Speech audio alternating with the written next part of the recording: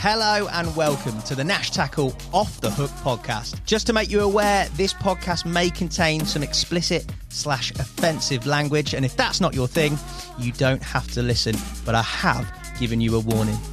I hope you enjoy the rest of the show.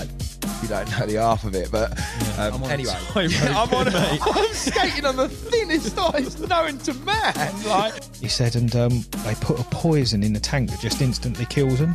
He went and we'd run out of it, so we cut their heads off with shovels. Suddenly, bang! The whole boat exploded. Take your sort of 8-inch long piranha and imagine that at 4, 5, maybe 6 feet. I said, I've revived your dead fish. F off, he said. You haven't. That was just humongous. It was... I couldn't believe what I was looking at. I'm just battling this fish out in the pond. I know it's a black man. I'm saying I'll never be a naughty boy again. If you catch fish and you return them to the water, then you are my brother. Dave Little, welcome to the Nash podcast, mate. How are you? I'm good, thank you very much. It's a bit cold in here, but I'm doing all right. It's come in on the day that the heating is packed up. We've had a little heater on. We've had to turn it off because it's whirring in the background. But the most important thing, mate, is that you're here. I massively appreciate you coming down. No problem. How have you been recently, mate? All good, really good, yeah. What Really have you been up to? What have I been up to? This year, Woolpack. Fishing every week, which has been fantastic. Yes, mate. Yeah. Weekends in the tackle shop and fishing every week. That's all it's been. It's been terrible. Sounds like the absolute dream, mate. You've caught a few as well, haven't you? Done all right this year, yeah. Last year was proper hard, but this year, yeah, they've been dropping into place, yeah. Lovely old times. We've got loads to talk about. We've got everything from river chapters, which I'm really interested in talking about, especially the river stuff on the Ooze. People who follow you on Instagram, Ooze Pirate. Some of the pictures on there of some of those fish are incredible, plus St Ives and many, many more chapters in terms of your fishing, mate. I want to start for you where sort of you started geographically, because where you are now and where you were born are two different places, aren't they? Indeed, yes. Talk to me about the start and where the sort of carp fishing/fishing bug sort of gripped you. I was born in Wollongong City, famous for the cracker factory, Stanbury Lakes, and the River Lee. So they were the closest waters growing up. I had a dad that was fishing mad as well. He was into fly fishing and roach fishing. He loved his roach fishing. Probably more his fly fishing, because that ended up dragging me all around the country when I was a kid, because all he wanted to do was fish for salmon. Yeah? So all over the country, I was going fishing with him when I was younger. We ended up... Well, our school holidays were in a camper van driven up to Scotland, and Mum had to put up with me and my sister while off he went and fished the rivers. So, yeah, it was... I had a fishing background installed in me right from the very start. He and my mum also had a static home on the River Ouse. So that's how I probably got in the area, because we'd go every weekend and stay at the static home. The river was right on the doorstep. We'd fish... for bream and chub and all sorts. So, yeah, that got me into the night fishing as well, which I love. Being a kid, you ain't got to go to bed now. You can stay up past 9:30 and you can fish the river all night, which was fantastic. Back in Wollongong City, though, the carp fishing was probably... the first steps into it was my good friend Shane, who I grew up with. His dad owned... Lakeside Tackle and Bait, which was a mobile tackle shop. Okay. That was right by Stanbury Lakes. Oh, yeah. And I remember Shane had all the gear. He had like top rods, Abu reels, optonics. I didn't even have optonics. I was fishing with like monkey climbers or whatever I could use back in the day. His dad also owned Holwell Hyde Lake. So we was going down fishing there at about 10 years age, fishing for carp back then. It was great fun being left alone, didn't have to pay for the ticket. Perfect. Night fishing, so this is kind of mid-80s. And as you know, Cracker Factory, that was renowned for the £20 carp. Well, the whole Hyde had 20s in, so we were just kids catching 20-pounders back then. Jeez, they're big fish. Yeah, it was great, it was great, yeah. You first 20 from there, yeah? Yeah, I think I was 12 when I caught my first 20. How were you fishing for them? Oh, cracky, yeah. Dacron. Yeah. Luncheon meat and hemp. So it was sea fishing bead, Olsey bomb, running lead, Dacron, and we didn't realise, but like to keep the luncheon meat on, you push a hook through, twist it, and put a bit of backing on. Yeah. So we probably lost more carp than what we got. We was only kids, we didn't know, you know. We didn't know about the hair rig, we didn't know about like boilies or anything like that. Yeah, I remember Shane was like quite a deep sleeper, and I always used to, because I fished the river when I was a kid, I had a float rod with me as well, and I had it set up with the old Starlight. Yeah, and I used to fish that in the edge, and I used to catch loads in the edge. That used to be the best way down there. In the end, it was, you know, get them in the edge, get them feeding on the head, and just drop a lump of luncheon meat in. I can remember still to this day, you know, watching the sun go down, then fishing till the sun comes up, and we had like a little boombox just listening to Bob Marley. We had like brollies that are too small for us. It was the old sun lounger chairs. What, you'd have the float out all night as well? Yeah, I'd just sit there all night just watching the starlight. Yeah, Bob under, another carp. Yeah, Shane would be asleep, waiting for the oxalics to go. But yeah, I'd be active. I'd be fishing all night. Yeah, I was mad for it. Yeah. It's interesting that you went down the sort of carp route, especially with your dad being so sort of salmon heavy. You'd think that maybe would sway you down the old fluff chucking dark arts. Yeah, there was a thing about the hide. Excuse me. Although it was a carp fishing lake, if you caught a tench, it was like the it was more worthy than the carp as such. So back then, it hasn't got it now, but it used to be like wee beds, lily pad beds. And all we'd do is just fish like lift method over the lily pads. And if you caught a tench, you were a bit of a hero sort of thing. Because no one really caught the tench down there. Okay. Everyone came down to carp fish. And I think I really enjoyed catching the tench. And so this is how I actually got into the river carping. When we were 16, my dad bought an old farmhouse to do up. He's a plumber and builder all his life. And we moved from Welling Garden, just down the road from the river, from the static home. Yeah. And I'd gone from a small gravel pit to having miles and miles of river. The Great River Ouse is 147 miles long. Is it that long? Yeah, and up and down that valley is just dug pits everywhere. Yeah, yeah. Literally where our house was, there must be like 50-acre lake in front, 50-acre lake behind. And up and down the valley, there's tons of lakes. My throat, sorry, bud. So basically, this whole tench catching thing led me to go in search on the river for tench. So sort of 17, 18 now, and I'm dressed up. Chris Yates, we talked about this earlier. They've just done a passion for angling, so I'm dressed up with me split cane and my centre pin, and I've sent you a photo. It's still the same cane. Full Yatesy. Yeah. So I'm out there wandering the rivers, and it was just basically looking for slow moving parts of the river and looking for like lily padded sections in those slower backwater moving parts of the river. Yep. I didn't know it at the time, but I'm dragging the swim as you do. And so you're raking it, are you? Raking it, yeah. Getting it all prepped and ready. We used to use wheat back then. And we used to put Rod Hutchinson's maple essence onto the wheat. So it was a real good carpet, cheap feed bait to use. Yeah. I'm baiting it up. A couple of weeks you bait it up for, as you did back then, and going to fish it. And I was up there, split cane, lift method, half a lobworm. Yeah. And lo and behold, I caught a river carp of about 19 pounds. Now, I had caught river carp from the Lee and obviously the lakes in Welling Garden, but I wasn't expecting to catch river carp out of the river. You hadn't caught them to 19 pound, had you? That's a big old. Yeah, I was 19 and I caught a 19 pounder. That's my first ever river carp from the Great River Ouse. That was a common as well, but it was like one of them old wildy ones. It was like real dark coloured, overslung mouth, black in the mouth. It looks like I'd never been caught before. So I think that was my first taste of the actual river carp, and that was my first ever river carp. Yeah.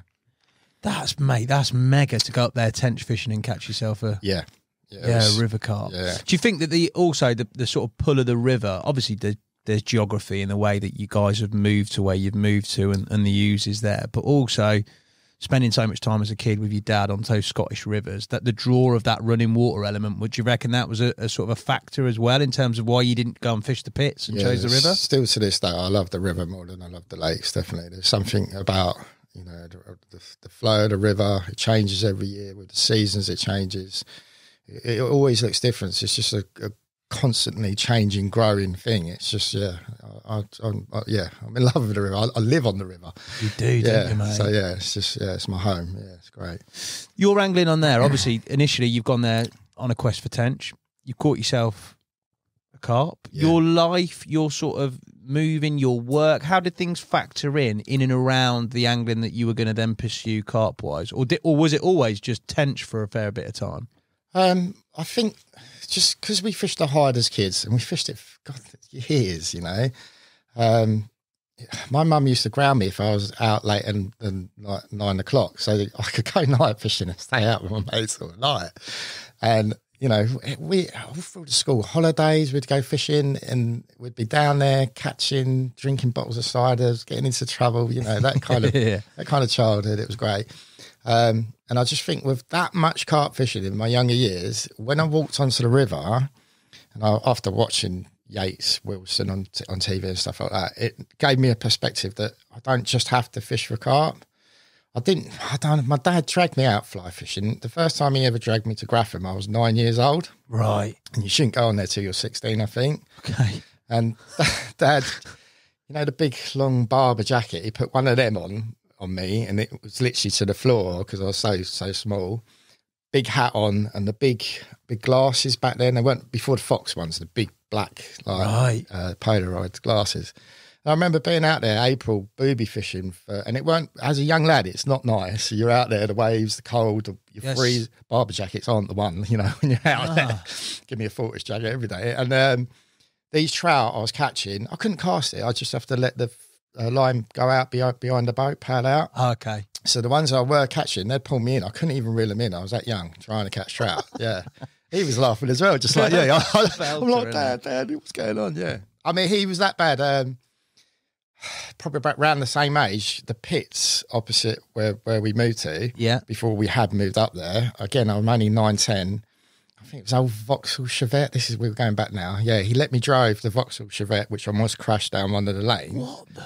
Then we were pike fishing on one of these pits. This is my earliest memories here. And I remember he's caught one. He's passed it to me, and I'm only a little lad, 8, 9 years old, and I'm reeling it in. Beached itself. It was a 20-pound pike with its mouth Jesus. open. I was so scared. Yeah. I'm only a little lad. I was so scared. It's a great white shark, mate. This is how bad my dad was to calm my nerves. He was like, do you know what medicated snuff is? No, what's that? Medicated snuff is like what sailors used to take to clear their nose. And you've got a little snuff pot naturally in your thumb when you lift it up there. So you went, here, son, try this. So I sniffed some snuff. And I'm 8, 9 years old. My eyes are watering like anything. Oh, Dad, what you done like that? And he gave me a bottle of rum. He said, here, I'll take this. Lamb's Navy rum. So I'm like, my throat's killing me. My eyes are crying. That they were like my earliest experience of mate, you fishing. were a pirate from young. Yeah. When you're on the rum and the stuff. Incredible. Yeah, I mate. had no chance there. Yeah, there you go. I love the fact that your dad's that committed to fishing, though. You're coming along, ain't you? Fly fishing, he's climbed up Welsh mountains to catch brown trout off the top. I wouldn't do it. I just can't get my like little brownies top of a Welsh mountain now. I'm not going to waste my time for that. Yeah, fair play. Yeah, he was mad angler. Yeah. Mad angler. The pull of that river, you talked about before, that being the sort of multi-species element, the influence of Yatesy, the influence a bit of John Wilson on telly, and that was quite river-centred, a lot of that as well. Passion for angling, I remember that on the river. Yeah. But that multi-species element and that angler, that all-round angler element being in there for a long time. For you, that sort of first escapades river fishing, was it always sort of multi-species based? Yeah. When did the first sort of just carp influence came in on that river? Through my mid-20s, I had a plumbing and heating business. I had guys working for me, my own vans. I got married, and I think it was that whole sort of, remember the underwater videos? that was like an eye opener. So I'd done a lot of carp fishing, and I think carp fishing became trendy, like with these underwater videos. Became more mainstream, didn't it? Yeah, I'd read a lot about it, like Paisley and the old Yates books and stuff like that. But now we're watching them on DVDs, aren't we? So now I've got it in my face. And I'm thinking, well, yeah, I do that. I've done that. I've caught carp like that. I know how to fish like that. And now I'm watching it every evening before I go to bed, and I'm back to work in the morning. I've got a business to run. Yeah. So I'm literally working about 6 days a week to run a plumbing and heating business, keep the lads in check and make sure they get paid every week. I was married. I've got a mortgage. I'm squashed in there. I can't go fishing. But I did manage to find a relief, Oakwood Angling in Wellingarn City. We'd stop there for lunch. So we'd always get in there for lunch, and I ended up having a massive credit bill in there. Yeah. And optonics, Terrier rods, it got terrible. But I wasn't going fishing. Yeah. I had all the gear, but I didn't have the time to go fishing. But it was that substitute. The gear and stuff was a substitute for actually, instead of going, definitely, you get your fix there. Got my kick there, definitely. Yeah. Right. I started pushing the boat out a bit. And what I'd do, I'd get one of the lads to come and pick me up on Monday morning, a little bit later. So we'd start a little bit later. And every Sunday, I'd go fishing, Sunday night. So that'd be my night. I'd have one night a week to go fishing. Okay. So, yeah, through my mid-20s, that's what I'd do. And where would that night be? That would be, it'd be massive pits in Cambridgeshire. Yeah, I know. It's like... Easy. Yeah. It's an absolute gimme. Yeah. I think I'd done 25 Sunday nights before one of my first bites on the Buckton pit, the old Buckton pit. Telling Jacko made a video out of it. I remember. Telling Jacko carping, wasn't it? Yeah. So I was doing every Sunday night, travelling all the way up there, and then getting one of the lads to like meet me and off we go to work, sort of thing. Yeah. Yeah, and that was hardcore. That was like, I didn't give myself the best chances. And I knew that. And I was a good enough angler, I believe, back then to know that, but I stuck it out and I got my first bite. And that must be some buzz, that first bite. It was a proper one as well, It's just one of them old cams, commons. It's just, it was special, yeah. Meant the world to me. It wasn't a big one, but it meant the world to me because it was so much effort going in. And it's a fix, mate, after that time of not doing it. Yeah. From doing that, I made a little bit more time for myself and I went and fished Emberton Park. Okay. My dad used to drag me there when I was younger and used to tench fish, and a lot of his mates would fish it as well. And I started really putting weekends into fishing it, sort of thing, all through April. And that was when close season went. Yeah, that's it, right. So we could start fishing it. So that gave me time to go and fish. But I turned up then purposely fishing for carp. And I was catching massive tench while they're catching average tench. And then I'd start catching the carp in there. And no one really fished for the carp in those lakes back then. And I had some stunning carp because the river's right next door. Yeah. So it flooded in, flooded out all the time. I fished the ones that weren't classed as carp lakes first. And then the big one, which was classed as a carp lake, I started fishing on there. And I started hammering it. And there was a big one in there as well, which was going to be a PB for me back then, which was a 30-pound common. Wow. Stuck it out, really, really put in. How were you fishing? Were you baiting it regularly or were you just going down a fishing weekend? Being here, it's funny. I was messaging Basie. Yeah? Yeah, and he said about the banana oil palantin. Yeah. So I'm thinking, as a young lad, you're like, I've got to get on this to get this bait, and the fish will love this. And Basie's gave me this, so I was putting banana oil palantin. He said something else which I can't remember. And so my hook baits were already for that sort of thing. And we had the Scopex squid back then. Right. So I was baiting with Scopex squid, using the banana oil palantin, and they started coming. I had about 3 fish on the run up to one of the oldest, ugliest fish in there called the amphibian. Yeah. Which was all right, but I was a bit gutted. I caught the ugliest fish in there. And then basically I went back the following week, fished the area again, and I caught my first ever 30-pound common. No way. Yeah. And this is great. I'm soaking wet. So I must have had it about 5 o'clock in the morning. And I phoned up my dad because I didn't have a camera. And I said, can you come and take the pictures for me? And he was like, no, I'm not getting. I was like, it's a 30-pound common, man. Come and sort it out, Dad. Come and take the pictures for me. Yeah. And he got the right arm and hung up on me. So I was like, what am I going to do? Anyway, while I'm trying to sort out pictures for that fish, I had another one So now I've got one in a sack, and I haven't got a spare sack. So I've got one in the net, one in a sack. And there was two fellas on the opposite bank. I had to run round barefoot in the middle of the night. Where's the fish? What have you done with the fish? One's in the net, one's in a sack. Okay. I had to go and pinch a sack off the guys on the opposite side of the lake, run all the way back. And I asked them, is there anywhere I can get it was back then, it was the old disposable. Yep. So I had to drive about half an hour up the road to get a camera to take the pictures. So, yeah, I got two fish in the lot. Oh, they'll never let me on back on Leamington Park now I've told this story. I came back I brought two, just in case. Just in case you met, yeah. Because of the film, you had to get the film developed, so I brought two. I then had to get one of the blokes on the opposite side to come round and take the pictures. Done all the pictures, and this is when I had my plumbing business, and I was gone by like 8:30 in the morning because I had work. About half an hour later, my dad phoned me up. I went, where are you? Oh, he didn't come to bless Driven like an hour and a half to come again. And you'd gone? I'd gone to work, yeah. That's brutal. what a lad your dad is, though. Yeah, he did come out, yeah, fair play. But he didn't make it clear enough at the time. He was too stroppy, but I suppose if someone phoned me at 5:30 in the morning, I'd be stroppy as well. Yeah. God, I don't know if I pick it up. But you'd had a fair good old hit of fish, banana oil pound that you said. Yeah, cheers, Gary. Hair rigs at that time? You're definitely in there, aren't you? What was we? Yeah, it was hair rigs and snowmen. Was it? Yeah, with the old, what was that? Christen braid. I can't remember the name. Silkworm or later? Snake bite? A bit later. What are you on? Snake bites were like the pop-up rigs, but we was using... Quicksilver. What was I can't remember. I can't remember it. It's too many years ago. mate, a long time ago. But yeah, that era. Yeah, it was cool. It was cool. It's mega, isn't it? Yeah, it was cool. It was cool back then. There was like the carp talk mag. Everyone was catching two-tone and what have you. But I'm like I said to you earlier, I had a chance to go and fish those sort of lakes. Yeah. But that river was always calling in the back of my mind. You know, I wasn't going to be competing against guys which I knew were better anglers than me because I've seen their albums. They were like fantastic, you know, top carp in the country they're catching. So I didn't really have the bottle or the nerve to go and fish those sort of waters. Okay. But the river gave me that carpy kick. It still gave me that, you know, essence of catching stunning carp, proper ones as such.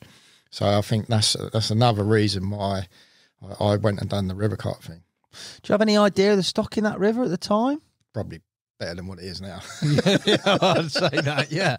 But you had no idea on specifics. It was yours completely as in a blank canvas. Yeah, I learned a lot of history probably about 10 years after seriously fishing it. Probably in my late 20s. Again, my dad, I remember I was at work and he phoned me up and he had a narrowboat in Buckton Marina. Okay. Which is along the Ouse. There's a few big marinas along the Ouse, and they seem to be attracted to that still water rather than the fast running waters. I mean, the higher reaches of the Ouse is barbel territory. Your mid-levels of the Ouse, that's usually where you find your bream, your carp, and fish like that. Yeah, Dad had phoned me up. We was doing the kitchen in Welling Garden City. I just said to the lads, drop tools now. And there was two of them that fished with as well. So they came up. And we got up to Buckton Marina about lunchtime-ish. Lovely day, walking around the marina, and we saw this pod of carp that he had said about. You'll love this. He had a toilet on his boat. So some just pump out straight in the river. Yeah. Some you have to unscrew. It's a cassette, and you just empty it. Well, he'd been naughtily emptying it into the river. Where the fish had come in, it had cleared up his human remains. So, yeah.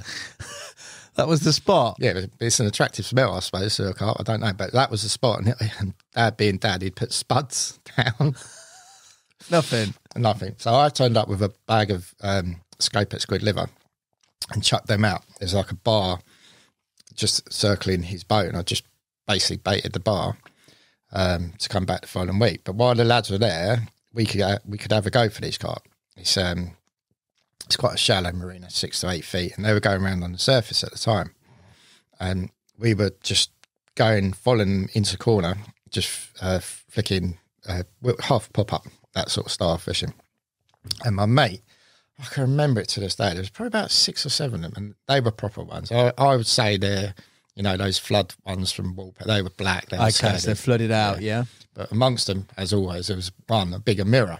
It could have been the gingerbread fish, which it probably was now when I look back now. So that was one of the mirrors that flooded out 4 or 5 miles upstream and ended up in Buxton Marina.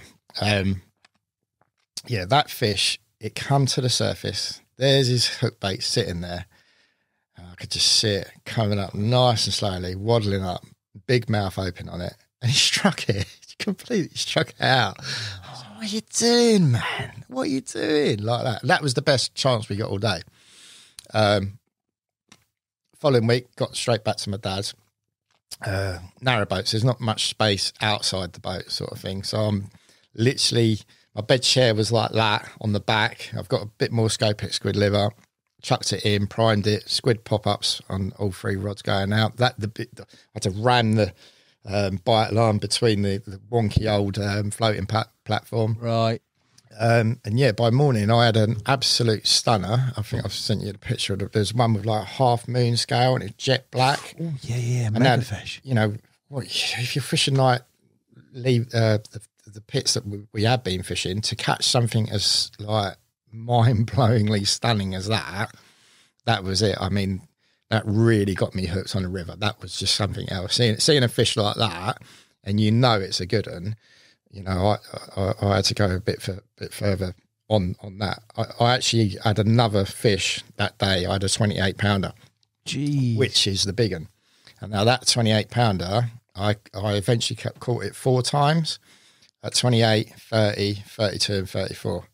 And the Offords, that's the biggest river carp that had ever been in that area. And it was last caught at 37 pound, probably about 5-6 years ago.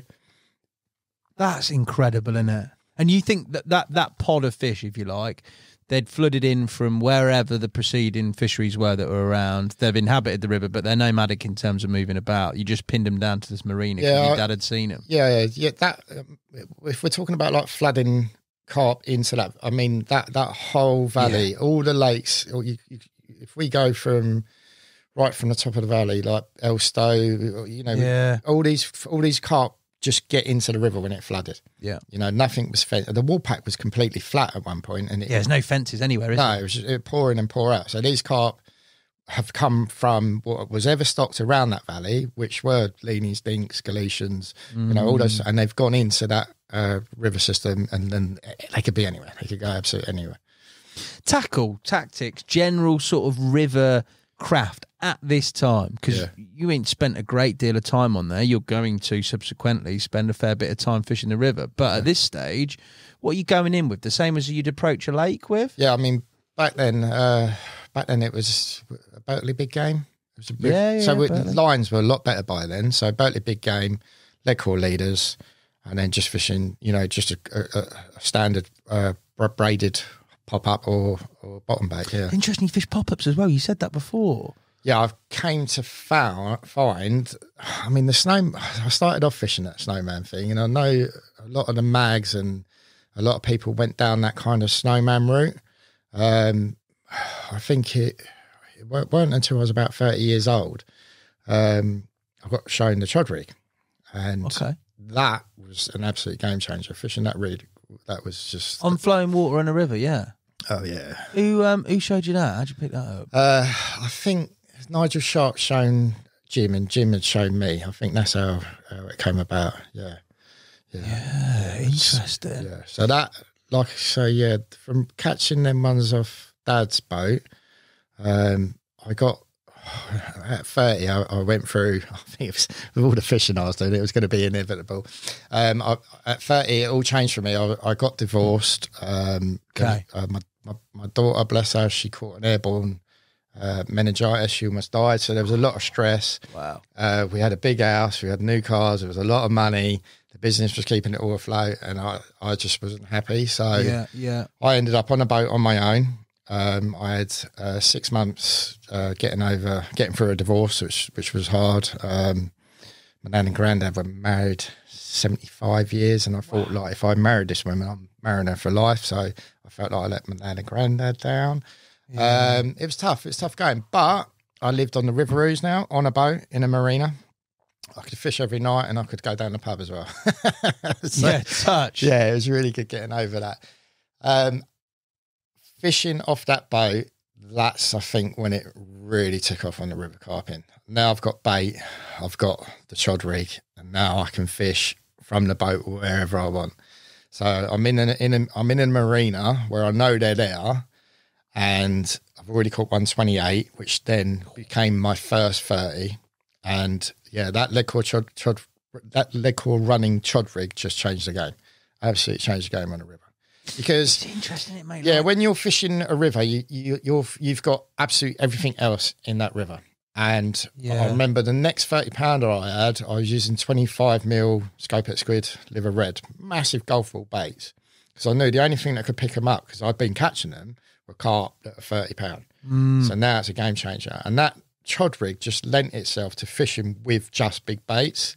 So years before, I'd done the particle approach, gone and got the aniseed bird mix, and then built it up like that. But all it attracted was silvers.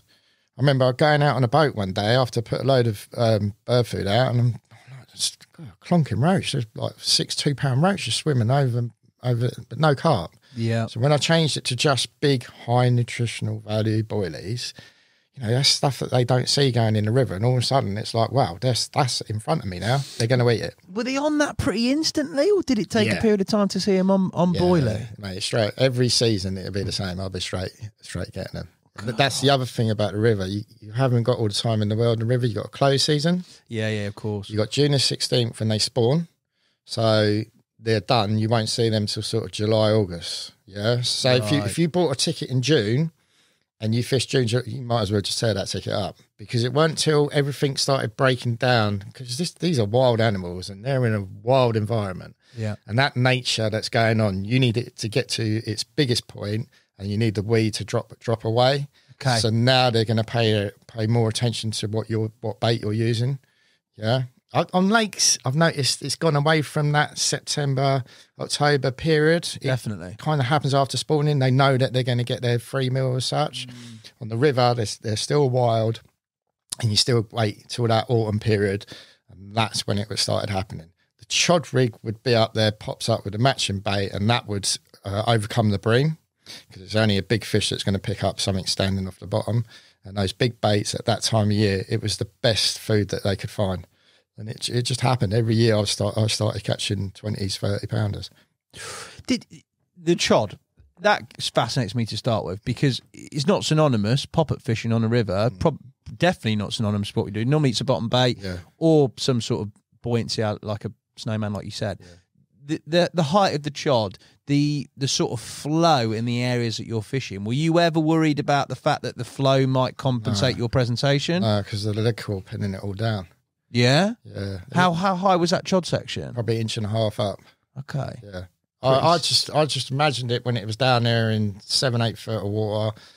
You know, it's just fluttering around on that lead core. So it's pinned down. I don't have to worry about keeping a bait down there. It's not flowing off after the lead. It's not moving.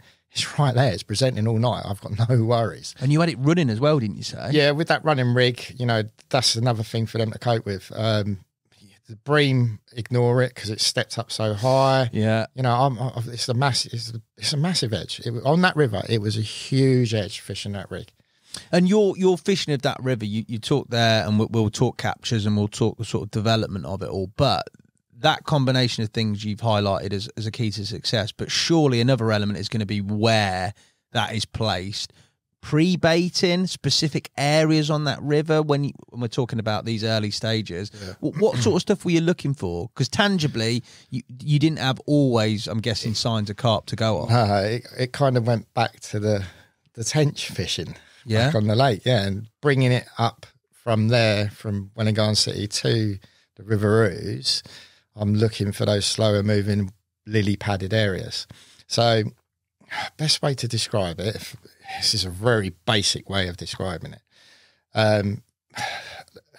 Like a lake, you've got a shallow part and a deep part. Yeah. Right. So from the lock or weir, that would be your shallow area, and then it runs down to a deeper section before the next another lock. Yeah. So it was basically about finding them at certain times of year where they'd be. So obviously later on in the year, they're going to be down in the deeper silty area. So away from the upstream and above a lock, that side. Do you see what I mean? So Yeah. Kind of relates to if you're fishing a lake. Yeah. Kind of. That's a very basic idea to put across, but that's kind of how it works. Yeah. So finding them different times of the year, they would definitely be in different places. Slow, and you said slower moving. You didn't want that main flow. They didn't like it, or you didn't ever catch them in that main bit of flow. I only found them in the faster water when they came to spawn. Okay. So they kind of move upstream to cleaner, weedier areas to spawn. To spawn, yeah. And then, like I say, later on in the year, they're not. They've gone. As soon as they spawn, that June, July, I couldn't tell you where they go. They just vanish. Maybe they bob about on the surface somewhere, and you just don't catch them. But it wasn't until your September come around, end of August, September come around, you'd find them now down above the locks. The deeper, silter, weedier. They'd be there. They'd definitely always be there. And were you introducing bait across different types of section? After all these years, I can tell you, I've baited one section from June the 16th right through till I finished it at the end of October. Really? Yeah, and through June, July, I might as well just throw my money in the bin. Really? It was just not worth it. Yeah. Not worth it. It weren't until, like I say, you can see it, the weed gets thinner, those pads start to break down. That's when I knew, right, this is bait time. Rest of the time, you'd be opportunist. You'd fish for opportunists. You'd drop in for a night here where you thought they might be and stuff like that. If you saw them, oh yeah, that's a different ball game. If you see them on the river, they're there. So, get to them, get fishing. That's what you need to be doing, yeah. Oh, mate, it's exciting river fishing. Mate. Yes. Yeah, but there ain't enough time in the year to do it. So after learning what I learned, I mean, in all the years I've fished, I think I've had 3 on June the 16th. Have you? Yeah, over 25 years of fishing the river, I've only ever had 3 on opening day. It's not until that later, the September, you'll love this, the September harvest moon. Mm. So, I mean, there's lads buying the ticket doing June, July. Maybe they get one. They're lucky. They get 1 or get 2 sort of thing. This has happened on 3 different occasions where I've fished the September harvest moon and had 4 bites in the morning. Yeah, that's some going, yeah, isn't it? which proves to me that you have to wait later on in the year. That's when you're going to catch them. They're wild animals. They're going to be feeding on what they know year after year, and you've got to wait till that dies back to give you that opportunity, that window of catching them on bait. That's the way to go about it. The second week of October, I think I've caught more river 30s in the second week of October than the other time. Yeah. I mean, that's a benchmark. Even those early ones, mate, 27 odd, whatever it was, I can't remember, 28 pound or whatever you said. I mean, that's an incredible size river fish. You take out the Thames, it's got a few monsters in it. Yeah, Trent's Thames is definitely a different ball game to the Ouse. But still, that's a big carp. A 28 pounder from a river system is some going. Yeah. Like, that's a big old carp from a river system. Yeah, I was a young lad and I was over the moon about it. Yeah. I bet you were. The sort of development of that fishing and those fishing over the period of time that you were on there fishing the river, how did things change? Because you said before, it's ever evolving, river fishing. It's always changing. For you, over a passage of time, and obviously talk captures and significance to you as well, but how did things develop over a period of your angling on that river system? From living on the boat and fishing off the boat, I mean, that was just the one. It was just a great life. It really was. I was a single man now, divorced, and just going into the village every night, walking back and fishing off the boat and catching carp. It was mega. Now I was in that area in the Ouse Valley area. I think the lakes I wanted to go and fish a few lakes, and I had started meeting mates on lakes in that area. So moving out of Welling Garden, I had now met friends in the area. A couple of them were Elstow boys, and right. I don't think they were green eyed, but they were like, "Don't count it out of a marina, Dave." So I've got a river 30 out of the marina, and I was like, I ain't having that. Is that this same fish that you've caught a couple of times that's got bigger and bigger, yeah? Yeah. I think, so the first time I caught it was 30. And I remember that season I had one at 29 and, mate, it was like 2 ounces off £30. It looked like it swam out fen. It was one of them fully scaled fen fish. Okay. It was just stunning. there I am, middle of the night, I ran out naked actually because I was asleep on the boat. Go on, the boy. I played it in naked. Full moon tonight, lads. So the photo, I've got shorts on. It don't look like I've got shorts. It looks like I'm naked. That obviously later on in my fishing career, this is something as well. But yeah, I caught that fish. So I'm there. I'm having some really good fish, and this is when these lads are like, "Don't count from marina. Don't count from the marina. It's got to be out on the main flow." So I was like, "All right." Anyway, so funny enough, this fish, the scaly fen-looking one, this coincides with fish movement. People think that the floods come along and move the fish downstream.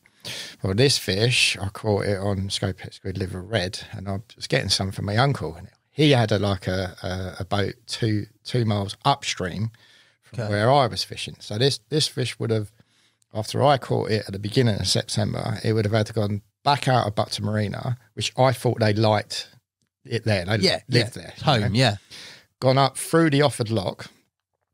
So it would have followed a boat in, and lock would have opened, and off it would have gone another 2 miles upstream. 2 weeks later, he caught the same fish up there. Yes. It weren't until winter time, Christmas time, I was around his, and we was just comparing pictures. So I was like, I've had that one. And it was literally 2 weeks to the day that he caught it upstream. So these fish. How far upstream is he? What are you saying mileage wise? It was nautical miles. Do you want? Or nautical. Give me nautical. I think it was 2.2 nautical miles upstream from where I caught it. So he's done a couple of miles in a couple of weeks. Yeah, madness. That's crazy, isn't it? I remember coming out the offered look one day on my boat and going down river, and like the match boys, they say about let the boat go past, lift your pole up, and then drop it in behind the boat. That's right. Yeah, well, this carp followed me downstream, and it was more like a dolphin doing that whole in front of the boat. It wouldn't stay away from me, but it was in front of the boat the whole time. In the wake of you? Yeah, and I must have gone like half a mile, and it just stayed in front. So you can see how that fish would have stayed in front and just swam into the lock. Yeah. They're crazy animals, aren't they, in those systems? Yeah, that was mad, yeah. But back to the Elstow boys giving me some great... Don't count in the marina, boy.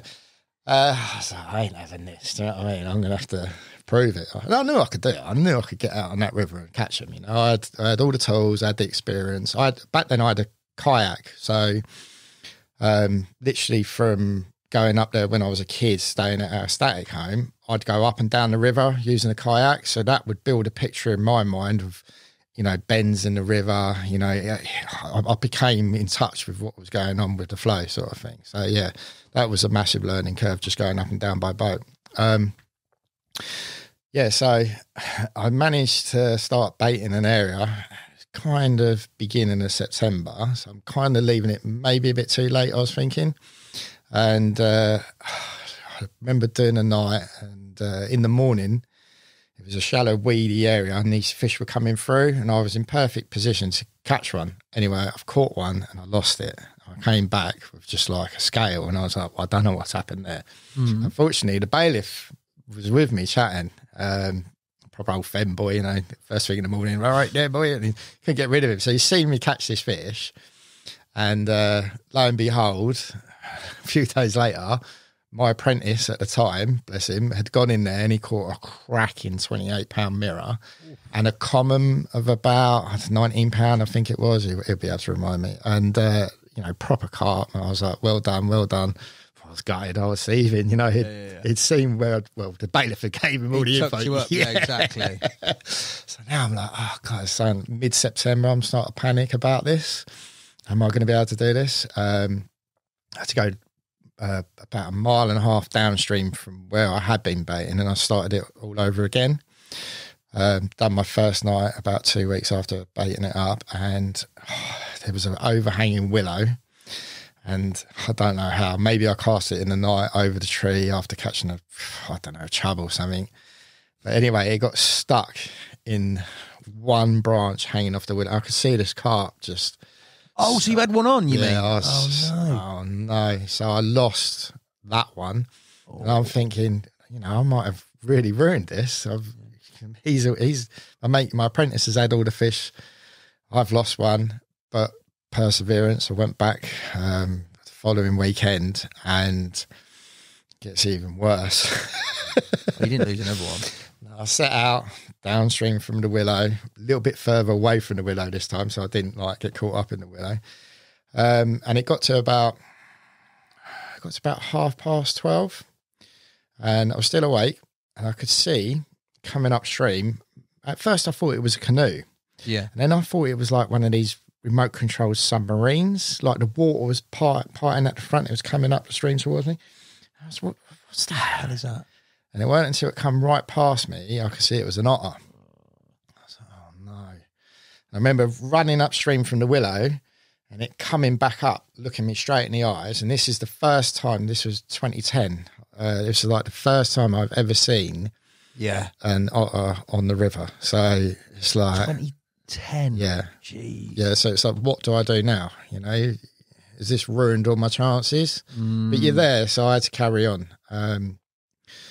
Literally by 6 o'clock in the morning, I had over £60 brace of river carp in front of me. Jeez, epic. Yeah. So all that misfortune led to like probably one of the, it might even still be today, one of the biggest brace of river carp on the Great River Ouse. It's just, it must be. I've not heard of that, mate. That's an incredible couple. Yeah, mega. Carp, mate. Yeah. Hook baits wise, you said, is it matching boilies and chod rig, same thing? Yeah, back then it was still the scopex squid, I think, back then. Yeah, back on the scopex squid. Yeah. You do anything with that? Do you mesh it up or anything like that? Or was it just as it was? As it was, yeah.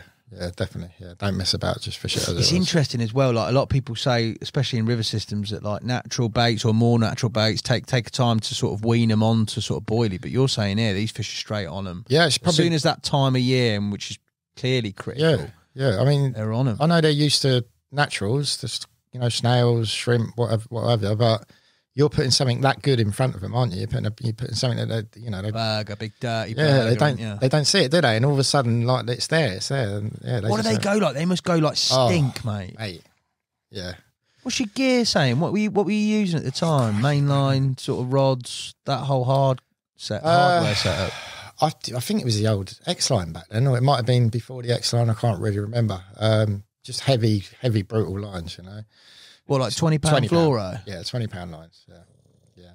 I remember like fishing in the Offords, lads who'd seen the carp that I caught, and I'd be chatting to them, and they'd be like, "I lost a massive one last night. It steamed off," and I was like, "No, that is a mid £20 river carp. Yeah, you don't need bobbins. It's just straight off. It's just like screamer, absolute screamer." Everyone. Yeah, I mean, river carp, ridiculous. Mental, wild, crazy, underwater torpedo. Yeah. Every cliche you can possibly say. Yeah. It's thrilling. It's like, you're quiet, it's going to happen, you're quiet all night, and then absolute one-toner. Yeah. Every single one of them. The mid-20s fight better than the mid-30s. Yeah. Mad. The sort of stamp of fish there, you talked about, obviously the stock maybe potentially changing over time, but you talk your first 30. There seems to be a lot of fish in that sort of £20 to £30 bracket, no? Yeah. Was there a lot smaller than that? Anything seem bigger than that? If I'm going smaller, I did put it out there one day on social media, and I've heard lakes have these little wild commons that you don't really see. Yeah. I remember one year I had a couple of little wildy looking ones, but people were like, no, they're not wildies. They could have been, who knows. I also remember like one year they're spawning and you don't see them in the river. They're like ghosts. But, when it comes to spawning, you get a chance to see them. And I remember this one year, I could clearly see there was tons and tons of carp, which I'd never seen before. And there were all these little wildy commons. There were so many of them there, Weird. Yeah, but you don't ever catch them. What about other species in there? Did you, obviously at the time when you're baiting, you're putting some bait in, you've talked about this key time at the back end of the year. Were you troubled with other species? The bream in there, the chub in there? Yeah, there was barbel even? Mainline. I remember the mainline when I was with mainline on one of their bait. They'd done a green bait, I can't remember. And I remember just catching, funny enough, I saw Angling Times, there was a chap who put up a load of chub one year. Right. And I was thinking, I just beat that last night. I think I've had like 10 4s and 10 5s, and it was just one after the other. So sometimes, depending what year, you might end up with different species where there's too many of them, and you end up catching more like that. They go through cycles. Bream, I said to you earlier, they last like 10, 14 years. Yeah. Then you don't get them, or they're smaller, they're new stockings or stuff like that. So it's forever changing. Yeah, it's some years would definitely be different to other years. Your best year on there? What we talking? Every year. Yeah, you're gonna say what catch wise? I remember one year I had my first bite in August, and I've been persevering. We'd had a big barbecue that night, and I remember going back and I'd boat a little way out and then cast the rest of the way. And I remember just being that pissed. I flicked it over the back of my shoulder.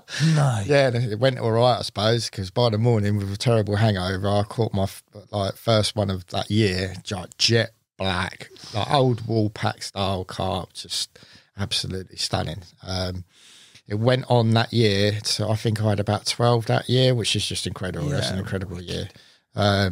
And I ended up, I remember seeing a common at my feet, proper glassy looking common. I was like, oh, you're quite nice, aren't you? I kept seeing it, but I couldn't catch it. And I think the last fish in sort of the end of September was that fish. I managed to catch it. Stunning common, 29. Now that's a funny thing. The amount of commons that I caught over all the years of fishing, I could never catch a 30-pound common. I could only ever catch 28s, 29s, 28s, 29s. Couldn't get my 30-pound common. I'd clocked up about 6 or 7 30-pound mirrors, but I just couldn't get into the bigger commons. So that, for years, was all I ever wanted to catch, just a 30-pound common out of the Great River Ouse. Mate, it's incredible. Bait quantity-wise, what sort of stuff were you getting for? You're talking here, like, let's say, in a season, a good season would be how many carp? Well, 4. Yeah. That would be a good season on the river. You just said 12, yeah, that which was is an exceptional year. Yeah. So 12, what sort of quantities of bait are you using at that time? I probably got up to there. I've probably done 100 kilos. Did you? Yeah, probably got right up there. And they're all 18 millers plus. They were big baits. Proper, positive let them stuff. have it. Yeah, it's great, yeah. Oh, mate, there's some angry things, observations and things that you saw from those carp. Obviously, you're catching them in specific areas along that stretch over a course of time. Yeah. Were they creatures of habit? Did they stay in those particular pockets? Did they change in terms of where they were along that stretch, or did they always stay pretty uniform? If you're going to find them at this time of year, they're going to be there. I think that's the beauty of the river. You just never know what you're going to get next. So the answer to your question is it was always changing. I'd fished the offers section for years, absolutely years, and I'd go upstream from it, downstream from it. I'd try Paxton, St Ives, I'd go down to St Ives. And I probably had left the offers section alone for about 8 years. Wow. And I went back and fished it, and I remember there was a flood, proper flood that year, and I'd let it go through, albeit I baited what looked like a tornado, underwater tornado. What do they call it? It was just like an actual whirlpool, like a big whirlpool. Okay. And I thought, if the river's going like that and that's spinning back like that, that's going to be a holding area for these fish. I stuck 5 kilos in before I left, and that's when the water was coming up. So I left it 3 days. Left the water to go back down, and I went back. I was with Thorny Weir's bailiff, David Vaughan. Okay. He was working in the area. He said, I'll come fish with you. I was like, brilliant. I've just baited in the spot. We'll go and fish. Of all those years of fishing that offer stretch, I thought I'd caught pretty much all of them. And for me to wake up in the morning with what was just the most stunning black 30-pound, I think it was 30 pounds, like 10 ounce river mirror I'd never seen before. After all those years of fishing it, it was just confirming, like, you know, every year it's changing. You don't know what's going to turn. That fish could have come from anywhere, absolutely everywhere. And this was the other crazy thing. I've caught a river 30, which is like, that's enough. Yeah. But it's black, it's stunning, it's like everything you'd want from the river. The next fish, which I caught a little bit later in the morning, the bailiff had turned up. The OBAS bailiff had turned up. Oh my days! And he was like, "How you getting on, Dave?" No, nothing like that. That's the wrong I time knew for he'd be a bite. straight in there. It was about 10, 11 later on. I've never had bites really around that time. It's usually overnight sort of thing when it's their time to come out and look up and down the river. Yeah. And the rod's absolutely ripped off. And I was like, that'll be a carp. Like, I played it in. It went miles. It was upstream, like yards. And that's against the flow. After the river's, it's still in like full space. Yeah. It's going upstream. Managed to get it back. And this is the maddest thing. That fish, I've got mates that fish that area, so I kind of know what's coming out. That fish, I caught it 10 years before, and no one else had ever caught it. It was 28 pound, and it was just mega. 10 years before. Yeah, big like apple slice scales down. It's just like so. Yeah, that kind of confirmed it. There's locals, and there's ones that are just going wherever they Doing want to whatever go. they want. Yeah. And you don't know within the grand scheme of things what's kicking about where. No, not a clue. Did you see him? Did you see him show No, or not? No. Because how deep's that river? To 12 foot, 14 foot in parts. Okay, so you have got some depth there, then, haven't you? Yeah. It's up and down. Right, fair dues. Yeah. No, August is a good time to try and spot them. You might see them on brilliant sunny days, and you might see them up on the surface cruising. But yeah, it's not a carp lake. They're not in front of you. They could be 2 miles that way one day, 3 miles that way. And that's the thing. You can only see what you can see in front of you, can't you? Yeah, that's it. That section, let alone, you know what I mean? As you say, half a mile either side, you ain't got a chance. They could be nutting out like nutters. Yeah. Mate. You wouldn't clock them, would you? Could be absolutely anywhere. Bycatch, things that did you catch any other species on there? Any surprises, anything like that? Big shub. Yeah, how big? Fives, big 5 pound shub on a boilie, which is like, something Did you else. count them? No. Do you not? No. Or if it was a British record, you'd have that straight in. Well, yeah, probably. Yeah. There you go. I like centerpin. Yeah, Like, the purist in you, mate. Trotting down, big chubber, big lump of bread, like bang. That's how I like to catch shub. Probably the craziest thing I hooked into was it last October? I hooked into. They're renowned for being in that marina, and they have caught them up to 70 pounds. So it was probably the biggest thing I've ever hooked. The biggest catfish in this marina has got white flecks through its tails. Okay. So I've got a little size 6 trolley out there, and it's decided to pick my bait up. It was about 12:30 at night. I've got the torch on, like illuminating it, and it's like over 6 foot long. And I was just laughing. I was like, I couldn't believe it. It was huge. It was absolutely massive. It done its usual runs, and then it decided to run near the boat, and the hook just popped out. But yeah, it was huge. That's probably the craziest thing I've caught, other species wise. What about through the winter course of that river? Did you fish it much through the winter, or after that? Tried so hard, mate. Just hard. It was literally. I ended up aiming it down to just those 3 months: August, September, October. Okay. I did have one 30-pounder in November. Yeah, that was That'll it. do. Yeah.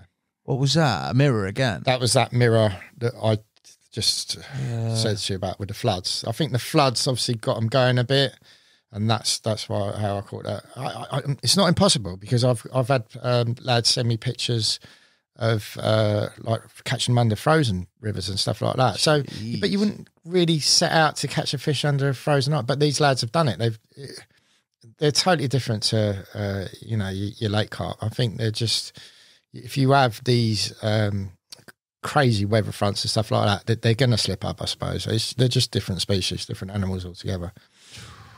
Capture wise, over the course of time, how many years did you fish that hard? I mean, you're still doing the odd bit here and there, but I mean, in terms of your mainstay of angling, how many years did you have on that ooze system? Oh, crikey. I suppose I'd always dabbled through my 20s, but it's like when I ended up on the boat at 30, I kind of always took a break and went river fishing. Okay. I wanted to hunt those sort of times. I mean, even when I couldn't, I'd make it so I could. I remember one year I didn't have the boat in the marina, and you weren't supposed to fish in there anyway. And I managed to get my mum, I think I'd gone on holiday or I was fishing somewhere else, and I managed to get my mum to take my nephew to bait up the marina. And there was all ducks in there, and I said, can you go down and I'll show you where to chuck it? but just pretend you're feeding the ducks with my nephew. So they were going down, throwing in bait, pretending to bait for the ducks. Good angling, Yeah. mate. They'd been in baiting, and a couple of weeks later, I slipped in there, and mate, this fish was just something else. Because I can't move nowhere, and I can only fish where they threw the bait in, sort of thing. I was fishing in about 3 foot of water, about 3 foot from the edge, and because I shouldn't have been there was just like 2 rods stuck down in the bushes. The corner of that marina is right next to like a bar, a gym, swim and bar area. Okay. And the bar area came out onto a veranda, and I'm just sitting down there pretending to have a pint watching the river. And this thing erupted. It was like an underwater explosion because the water's so shallow. It's just exploded. And I remember just the rod skipping off down, like out the breeze down the jetty, and I grabbed it. I'm thinking, it's too late now. I'm going to get caught anyway. I'm out here, yeah. And I just remember playing this fish. It has got to be the most angriest fish I've ever played in my life. It weren't stopping. It was going towards the boats, so I had to play it away from the boats. So then it just went back to where it started from, and then going back to the boats, and it was a proper, left, right.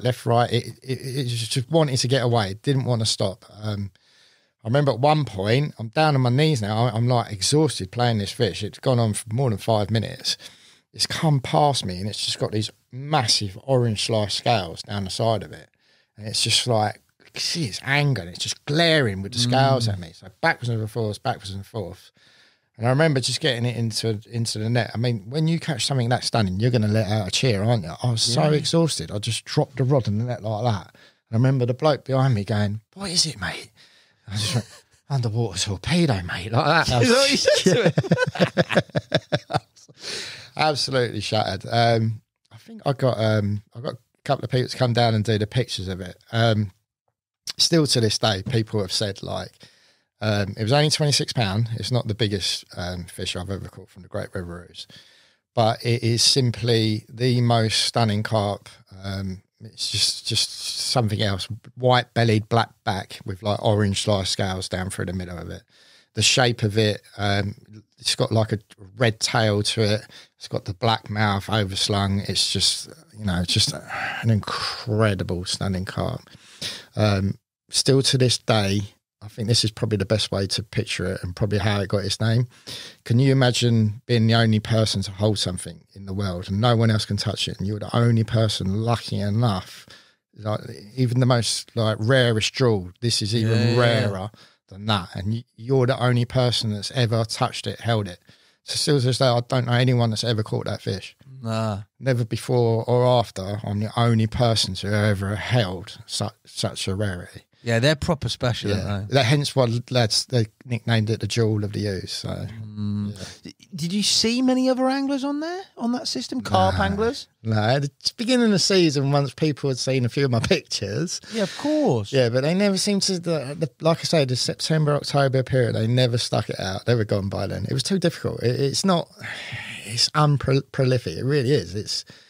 I think sometimes you're fishing for only 10 to 15 fish in one section, but that one section isn't like 6 or 7 acres. That one section is 3 miles long. Yeah, So. And also, over the course of time, and I'm only guessing at this because I haven't got the same experience as you, other factors, predation, etc. You said 2010 you saw your first otter, but over a period of time, those fish, the fencing of subsequent fisheries around, stopping that movement or influx of fish in, that system over time, there's less and less targets for you, isn't there? Yeah, definitely. The floods, everything you've mentioned before, and the fact that it doesn't no happy hunting ground lasts forever. That's just nature taking its course, definitely. Today, it's definitely not the same as what it used to be. I'm not saying they're not there because they, like I say, they pop up everywhere. I think the last one I caught, and this is the other thing, I spent 2 weeks fishing a section, and it wasn't until, after 2 weeks I saw one fish, but I caught it. So it was just like happy days. But that was it. I gave up straight after that. There's no point in me carrying on if I can't find them or see them, sort of thing. when you found them and you located them on there, was it a case of that being the most important thing? You talked about your presentation, you nailed, you were confident in the chod rig, you were confident in the boilie, you were confident in the bigger baits you were using. But if you got location and you saw the fish there, you'd invariably get a bite and hook them. Yeah. That much of a guarantee. Yeah, it is that. You really need to find them. I got lucky on a lot of occasions, sort of just... if you saw an overhanging tree, you'd cast to it, and sometimes you'd get lucky. It was that kind of fishing. Okay. It was a bit more than that, but sometimes I got lucky, and sometimes I just knew they were there, sort of thing. The geographical layout of the river, I knew they'd be there. I knew that's where they'd turn up. That's the thing, for them to turn up, and you be there at the right time when they do turn up. Yeah. Jeez. Over that course of time in the angling on that system, how many different 30s did you have? I'm up to date on 10 different 30s. I've caught more. I caught some a few times, but I managed to get 10 different 30s. Yeah, 10 different UK that's river epic, carp mate. 30s. Yeah, I've not had one. Mate, that's incredible. I'll take you. Yeah. But from that system as well, I don't know of too many. The grapevine and things I know is quite tight because they are special fish, but still, that is an incredible achievement. The fishing on there for you, looking at it now, at that time where you're starting to double up on fish and things are thinning out, what made you stay on that system and carry on fishing? And why haven't you subsequently absconded to the Thames or somewhere else, mate? Crikey, which one do you want me to answer first? Well, you go whatever order you want, mate.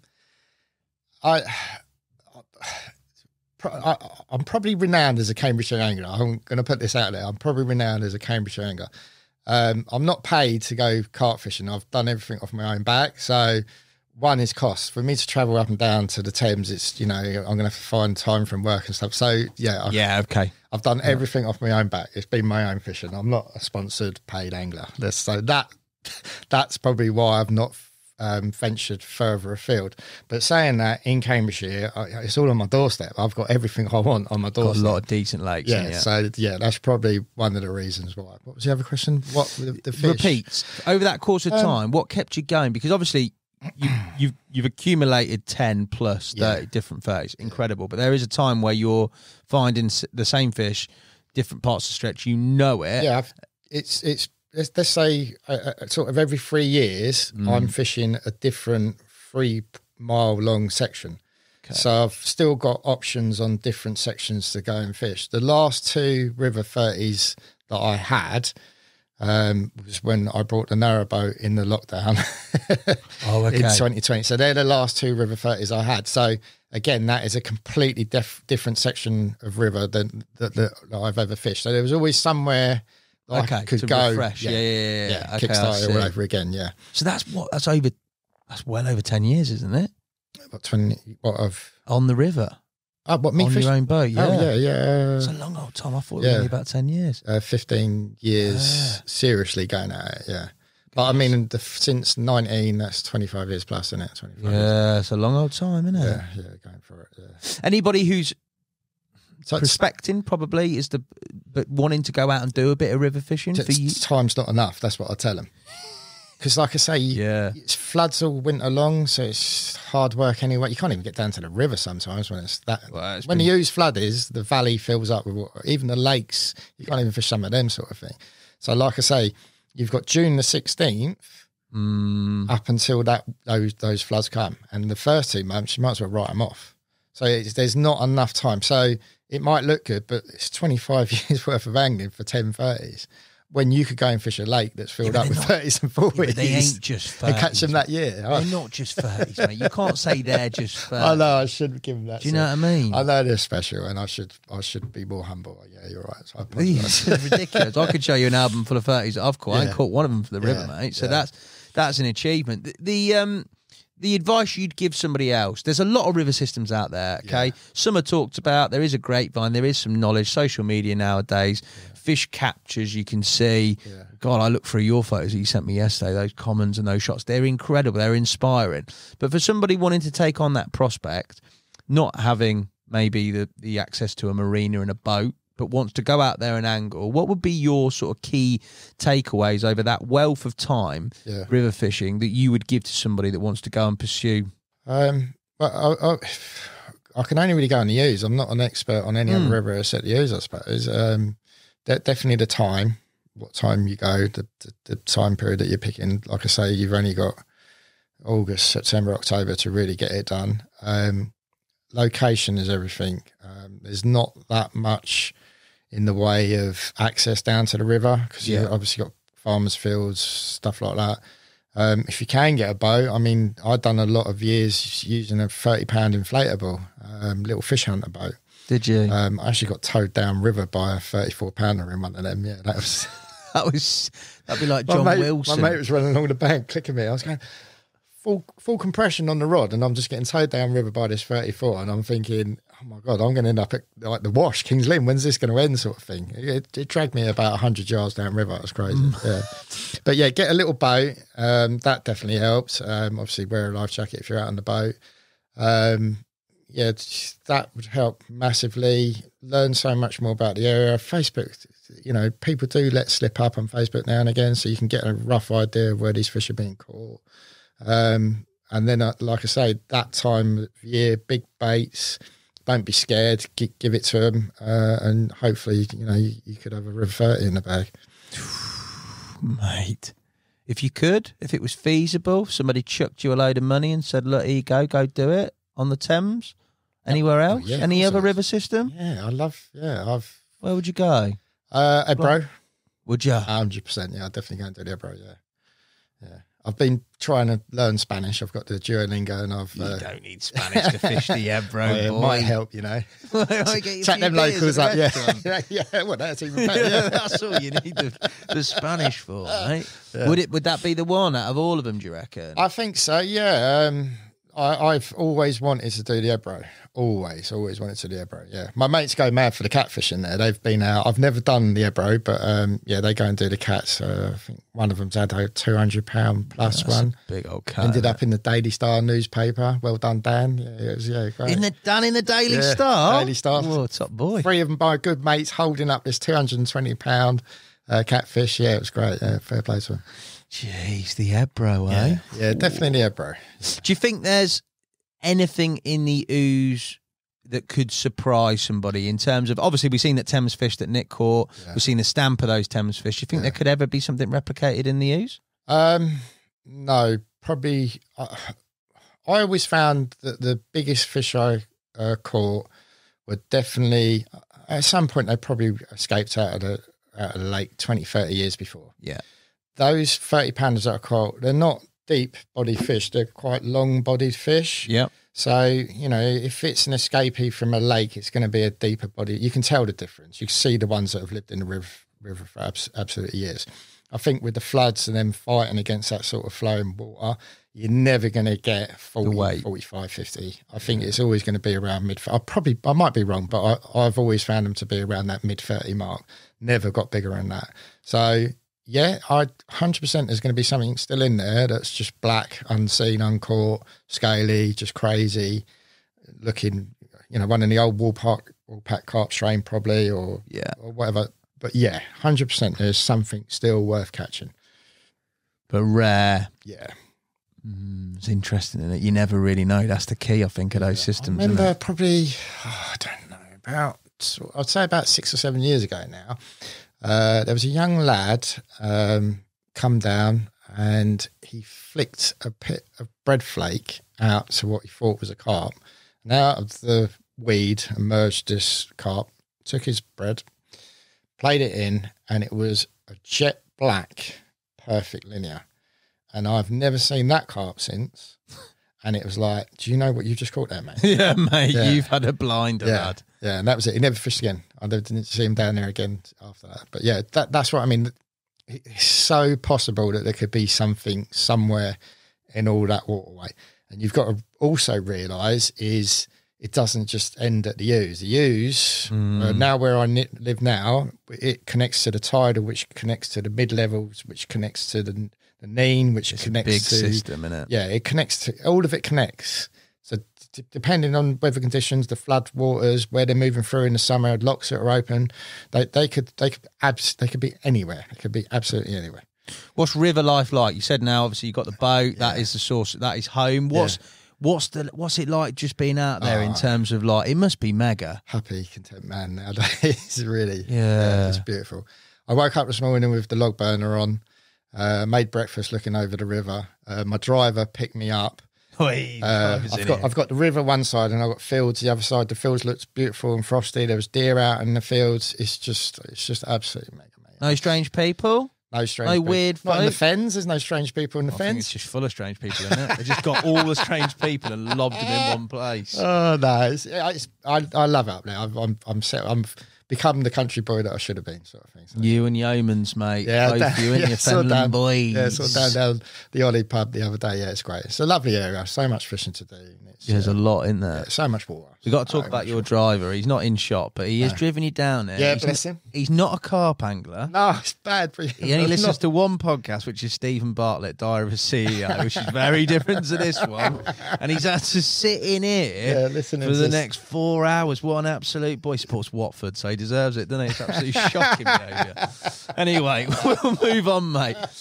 From rivers, and it's unfair to pigeonhole you around that, but I really wanted to look at that river chapter because it is so significant in terms of a period of time, and it is different. You don't see a lot of people doing that. There's not a lot of gimmies, if you like. On to sort of lake chapters, and one area that is still an incredible set of lakes in and around the St Ives complex, mate. Yeah. That was when did you frequent there, mate? The Elstow angler fished it and brought the whole place to light, I believe, when he caught the lady. Yeah. And he was the first person to catch the lady over £40, which was way back then. Yeah. Angling Times front cover he got, and it was like, whoa, Cambridgeshire's got big carp, sort of thing. So it'd all been quite hush-hush, and he blew it up, sort of thing. Yeah. Years after that, the lady became, Cambridgeshire's, the lady. It was where you went to catch, the lagoon. So I'd always known about the place, and now it was on my doorstep. I was living there. And for probably 2 years, I'd harassed him saying, look at this. The lady had died, but we could go and fish for this. Yeah. Lo and behold, he got a free ticket and he ended up fishing it, and he caught one of the biggest and best. He caught Colin. Wow. Yeah, and it was like, oh, man, I've been telling you, we should have gone and fish it for 2 years, and now you've gone and done it. So I was like, right, I'm having it. So the following year, I was on there and I was doing it. I think that was, I want to say, 2014. Okay, so it's in amongst the river bits, isn't it? I didn't ever give up fishing the river. No, but obviously it's in amongst that period of time as well, isn't it? Yeah, obviously you can't fish the river through spring, so this is going great now. I can go and fish for, the carp of Cambridgeshire, proper ones. These are the ones that are, you've got to catch these. You need these in your album. So, yeah, I set about fishing St Ives in 2014. The lagoon was the one that always kind of inspired me, captured me as such. Why's that? I just think those fish in there, they'd been, when you've got, let's go through all the names that fished, Dave Knight, Terry Hearn, John Mack, all these fantastic, Gerald, we're talking about all these fantastic mega carp anglers I always looked up to, and now gone because the lady's died. But I've got a chance to walk through the gate where these Daryl Peck, all these guys have fished. Yeah. And that was a buzz to me. That was like, was it? Oh yeah, I'm now doing it. And what they'd done, albeit the lady weren't there, but it died. Still the same. Yeah. It died a death that lake. There was no one left fishing that place. I think that year I saw four different people all year fishing that lake. So what was left? I remember there was what was left? Oh, that someone had a cracking picture of the pig, the black pig of St Ives. And now that was like probably the best mirror left. Yeah. There was a linear. I think Daryl might have had it. Dumpy's linear. So there was that still in there. And there was a couple of other linear. And these are like, dinosaur looking fish, mega looking carp. That's a granite prospect. Yeah. And I'm thinking, there's no one here. I've got a chance to fish for these other ones. I stumbled across a chap on Facebook, Andy Blue. I didn't know about Andy Blue. He's the famous Bury St Edmunds legend, and he had caught I think he caught all of them actually. Yeah, and I was like, oh my God, I was liking all of his What pictures, a boy, yeah. stalking him up. I was like, oh, wow, like that. So yeah, that inspired me even more, seeing these carp, what was left in the lagoon. Did you think you were going to catch them? It's a big old chunk of water, mate, and not a lot of carp. I was, stepping. I'd fished other lakes in the valley, albeit they weren't like top class like lakes like this. It weren't this sort of arena. This is like Premier League. Yeah. So yeah, I was absolutely bricking myself. Well, yeah, genuinely. Yeah. I think there was a rumour going about is that he ain't going to do very well because he can only cast like river distance, like across a river. That's as far as he can. Were you cast. Pigeonholed at this time as River Boy? Totally. Yeah. Totally. It's like what and I was worried because I'm thinking if I don't catch everything, I'm living up to them, aren't I? I'm going to be like proper rips apart. Yeah. What was your plan of attack then on there? Because how big is it? Lagoon's big, mate. Lagoon is it 39 acres or something like that? Is it? I thought it was bigger than that. Yeah. Is it 39 acres? Let's say 39 acres. What was your plan? It's going to sound terrible. Here we go. As a professional carp angler, I thought I'd set up in a swim called Dave's. Right, yeah. I'm going to rot it in Dave's. It'll happen. Yeah. That swim is not named after me, but that's when I first started fishing. And it's going to sound terrible as well. Just out the back, there's a little gap just behind Silty Corner that took you on a lovely little pathway down to the Oliver Cromwell every lunchtime. Oh, lovely. I'd have a steak sandwich and a couple of Guinnesses. So this was like the swim. I've got to start fishing it.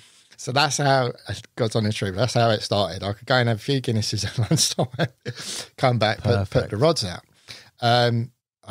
Within 2 weeks, I caught my first Lagoon original. You got to bear in mind, since the lady died, there was only 8 originals left. That's incredible. Yeah, that's all that was left swimming around. It had an injection of stockies, but they were too small. They weren't getting caught, sort of thing. And do you think they spurred on the originals that were left in, though, or not? That size lake, those originals are still as crafty as they've always been, sort of thing. So the first, I caught the dark common, which was one of the 8 originals left. So that was my first fish within a couple of weeks of fishing over there.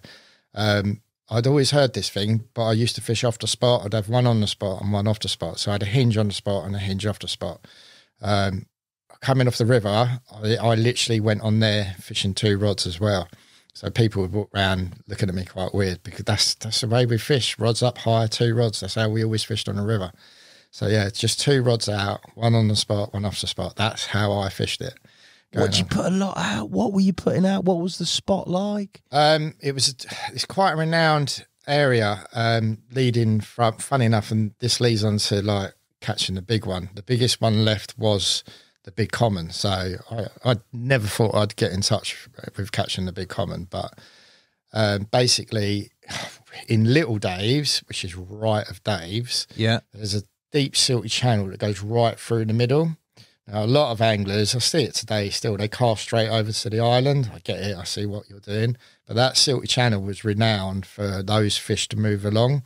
I think the lady one night, you'd have to ask the lads, I can't remember, but basically 3 good anglers caught 3 different fishes, like hour after hour as they moved down through that channel.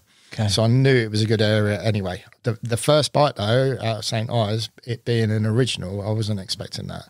No. So I think it was a 29-pound common called the Dark Common, which was just an absolute buzz. On a hinge? On a hinge, yeah. He loves a pop-up, doesn't he? Yeah. I had a thing... I used to use like a white nutty one. So whatever bait I was using, I'd flick a few tigers in it because I know that those carp, especially on the river, it was a hard bait that sort of stayed around. So I'd always fish a tiger and then I'd fish a white nutty pop-up. That over on St Ives became the thing. Every single lake that I fished, they liked a little bit of a white nutty pop-up, definitely. Big and what size pop-up? 15 mil. Okay, so it's pretty standard. Yeah, standard fishing. Interesting, a white nutty one. White nutty one, yeah. The buzz of that on that pit, yeah. I mean, it's going to be a relief, that first bite. You've got people that know you. Yeah. You've got the whole sort of come onto the complex, maybe after it's past its peak with the parting of that fish, but still, it's a mega prospect. Yeah. You've had your first bite. But it weren't a big one. No, it wasn't a big one, but it's an original, mate. And it was tough going. And I could still feel those exhaust fumes burning at me. And I was just like, you need to get this together. You need to go over to the shallow pit and you need to catch the proper one. You need to catch the best one, which was Colin. Everything was Colin. I think that year, Liam Duncan had caught it. Okay, yeah, He kind of brought that fish to light. I think he had it at like 48, 49 pounds. Yeah, I remember it being... And the picture was awesome. Near 50s, and it was mega. Yeah, it's a very distinctive coloration and carp and proportion, isn't it? Yeah. Colin, his mouth's sick as well. What a mouth on it. Tiniest of mouths. Yeah. Tiniest of mouths. I remember seeing it and thinking, oh, look at you. You're not a standard, are you? No, you're this big belly fish with a tiny mouth, so you're going to be a bit of a tipper. You need like quite a big area. You need to come into that big area and tip. So that was always in my mind for when I finally did go and fish it and catch it. But yeah, starting off on the shallow. How big shallow? Only 12 acres. Smaller, smaller. Yeah. Not as many swims. So come the spring, it would always be packed out. It'd be hard to get in and get the swims going, sort of thing. I started quite early. I always seem to start quite too early. It was like end of Feb. Wow. Should have left it another month at least, sort of thing. And I remember fishing around the back of the shallow pit and it was all flooded. I was like setting up in flooded water. I just wanted to be there before everyone else. Start getting it on, start building the picture of the lake in my head. And that's when I first met my good friend Tetley over there. Right. And I remember he bucketed it as a swim that I wanted to get in, so I had to scam him out of the swim. How'd you do that? He recognised me. He was like, I recognise you. You're that river carp angler. And I was like, yeah. So we went and had a chat around the lake and one sort of nutted out right down the other end of the lake, which he dropped into and fished, because I was like, yeah, you can have that. I don't mind you seeing a showing fish because I know where they're feeding. And I fished back up the other end, and I had my first fish. We called it the birthday fish, stunning fish. He walked past. It was my birthday, and he gave me a bottle of red wine. So we celebrated, and we've been best mates ever since. He's just a great fella. Yeah.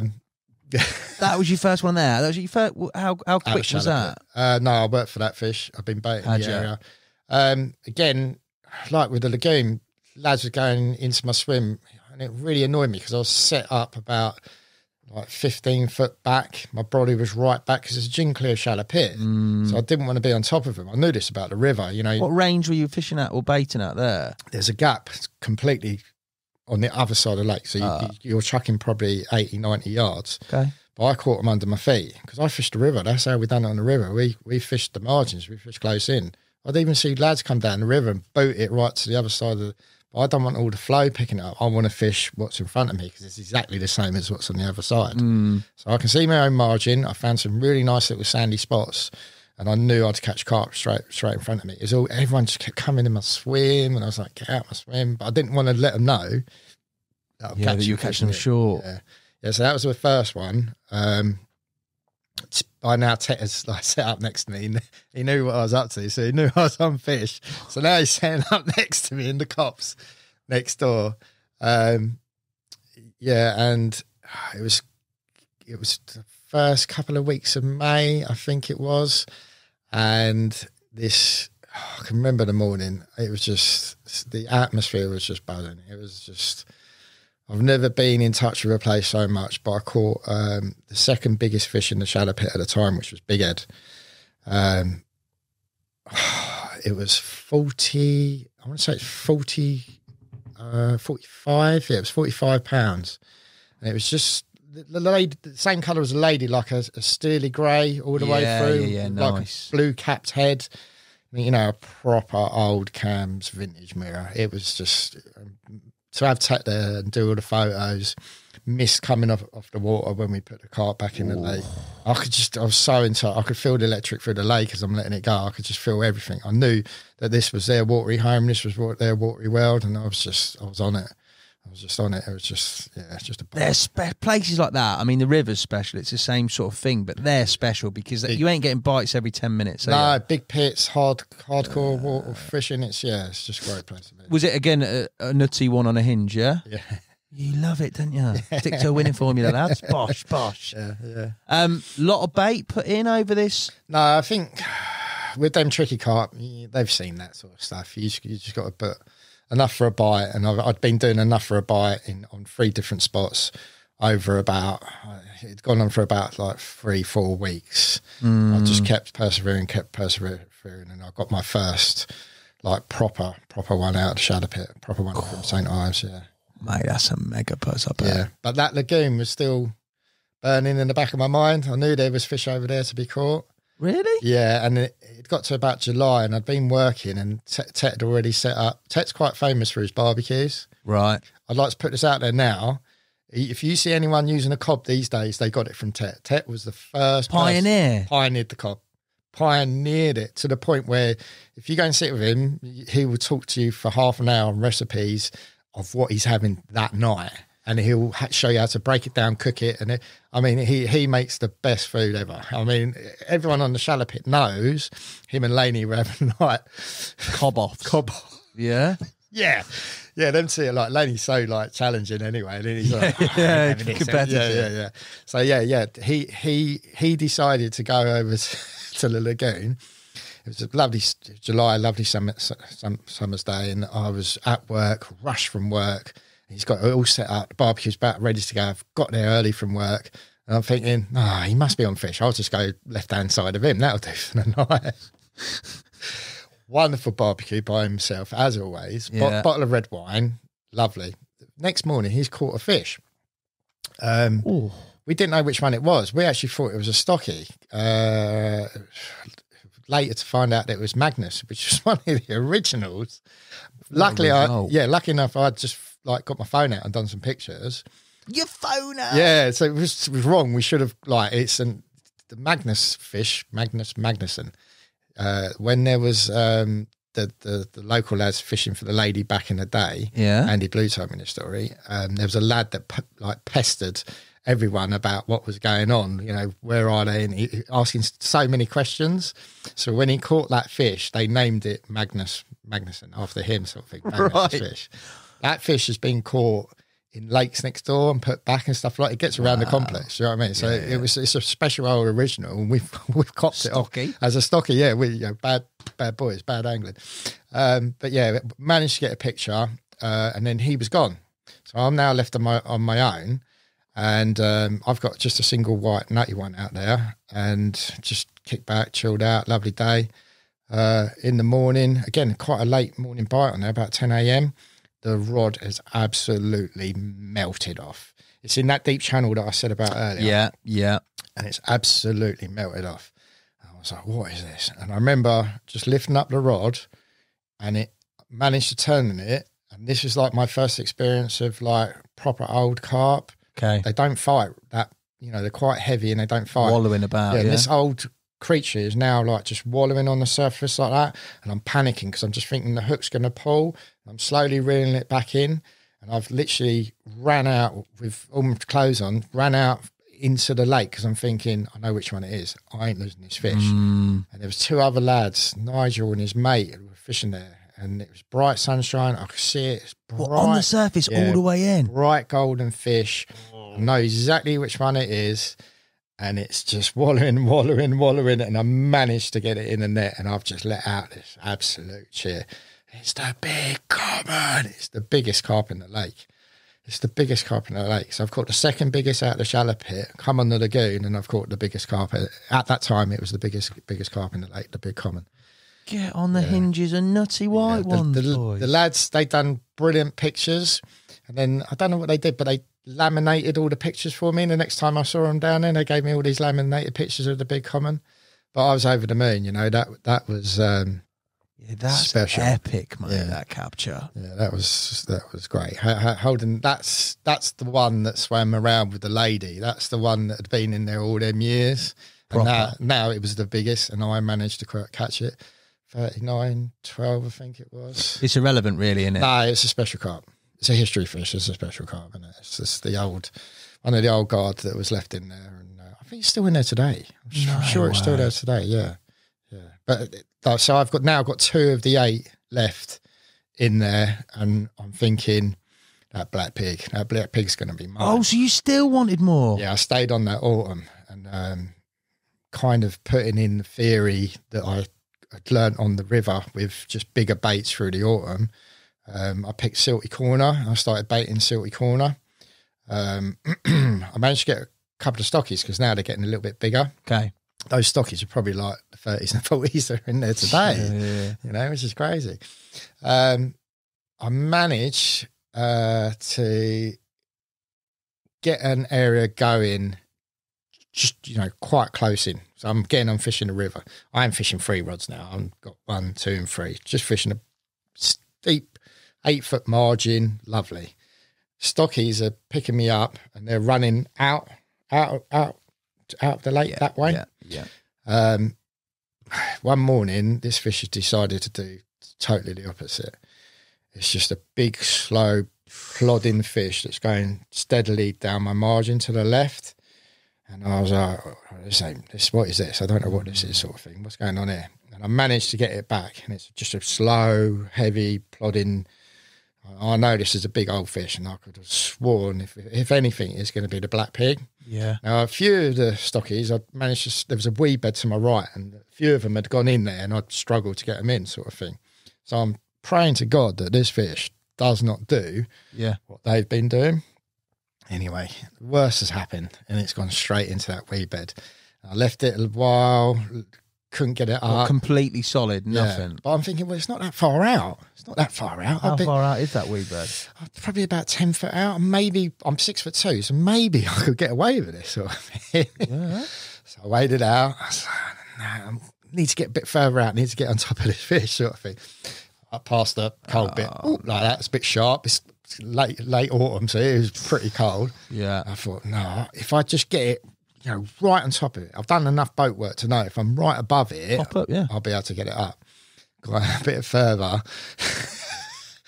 I'll proper push my luck. It's just my head. Oh, it's horrible. You've probably seen the photo. I've seen the photo. Yes, I have seen the photo. Your rod's bent though, isn't it, boy? Oh, yeah. It's bent right over. I'm now literally almost on top of the fish, and I'm starting to feel it move up. And Hassan is literally inch by inch with this coming up. And I'm thinking, any minute there's going to be this big black, you know, the one popping up. Literally, I must have got it to literally about 2 inches on my leader, and the hook pulled. Shut up.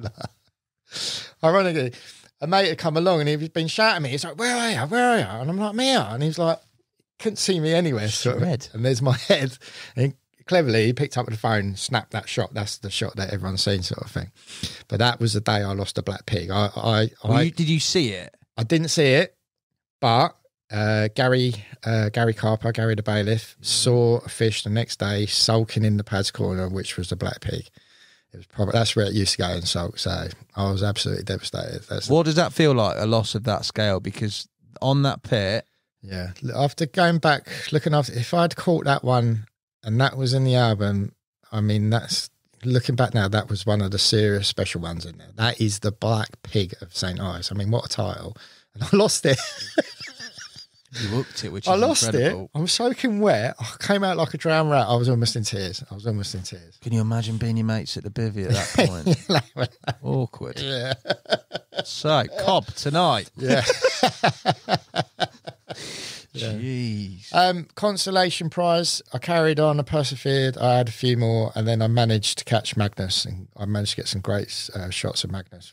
Yeah, it's a crazy fish. Lovely. It's a beautiful mirror. Real lovely scales on it. So Magnus. So I managed that year to catch 3 originals out of 3 and lose one, obviously, out of the lagoon, and I managed to catch the second biggest out of the shallow pit. But it weren't Colin, Hassan. It weren't Colin. You weren't done. No, I needed to catch Colin. Did you feel that? Did you still feel that pressure to prove yourself? Yeah, it was all about Colin. I don't know what it is about that fish. Because that's not you on the river. You ain't fishing for individual fish. Yeah, and fishing the shallow pit, it became like that. Like there's some great 40-pound fish in there. Real old characters. The Parrot, which hardly ever came out at the time. Yeah. Laney's, which is now the new 50 in there. Yeah. But it just all became... You became consumed with catching Colin. Colin held the title. It was the king of St Ives. It was the biggest fish on the complex, you know. It all became about that, which was never my fishing. I never actually gelled with the shallow pit. It was, of all the lakes over there, it was my least favourite lake to fish. Why is that? Smaller? I just didn't gel. It was not my. You just gritted your teeth and got through it. Yeah, I had to catch Colin.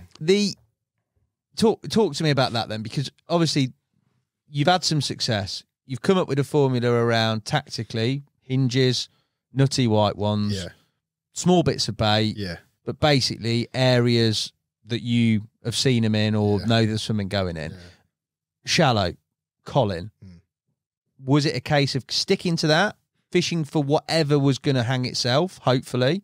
Or was it a case of sort of trying to be more targeted around knowing where he's come from, knowing when he's come out, and things like that? How did that factor in that? Because now it is a campaign. It ain't just going there to get a bite anymore, is it? Yeah, this is like 2015, and I've got to catch Colin. I had a saying, no distractions.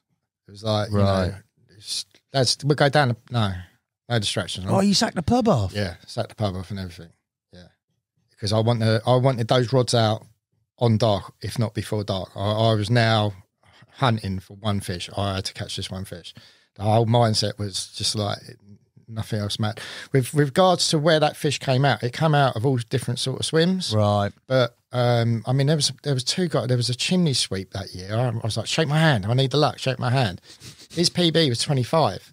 He flicked out a naked chod and he caught Colin over 50.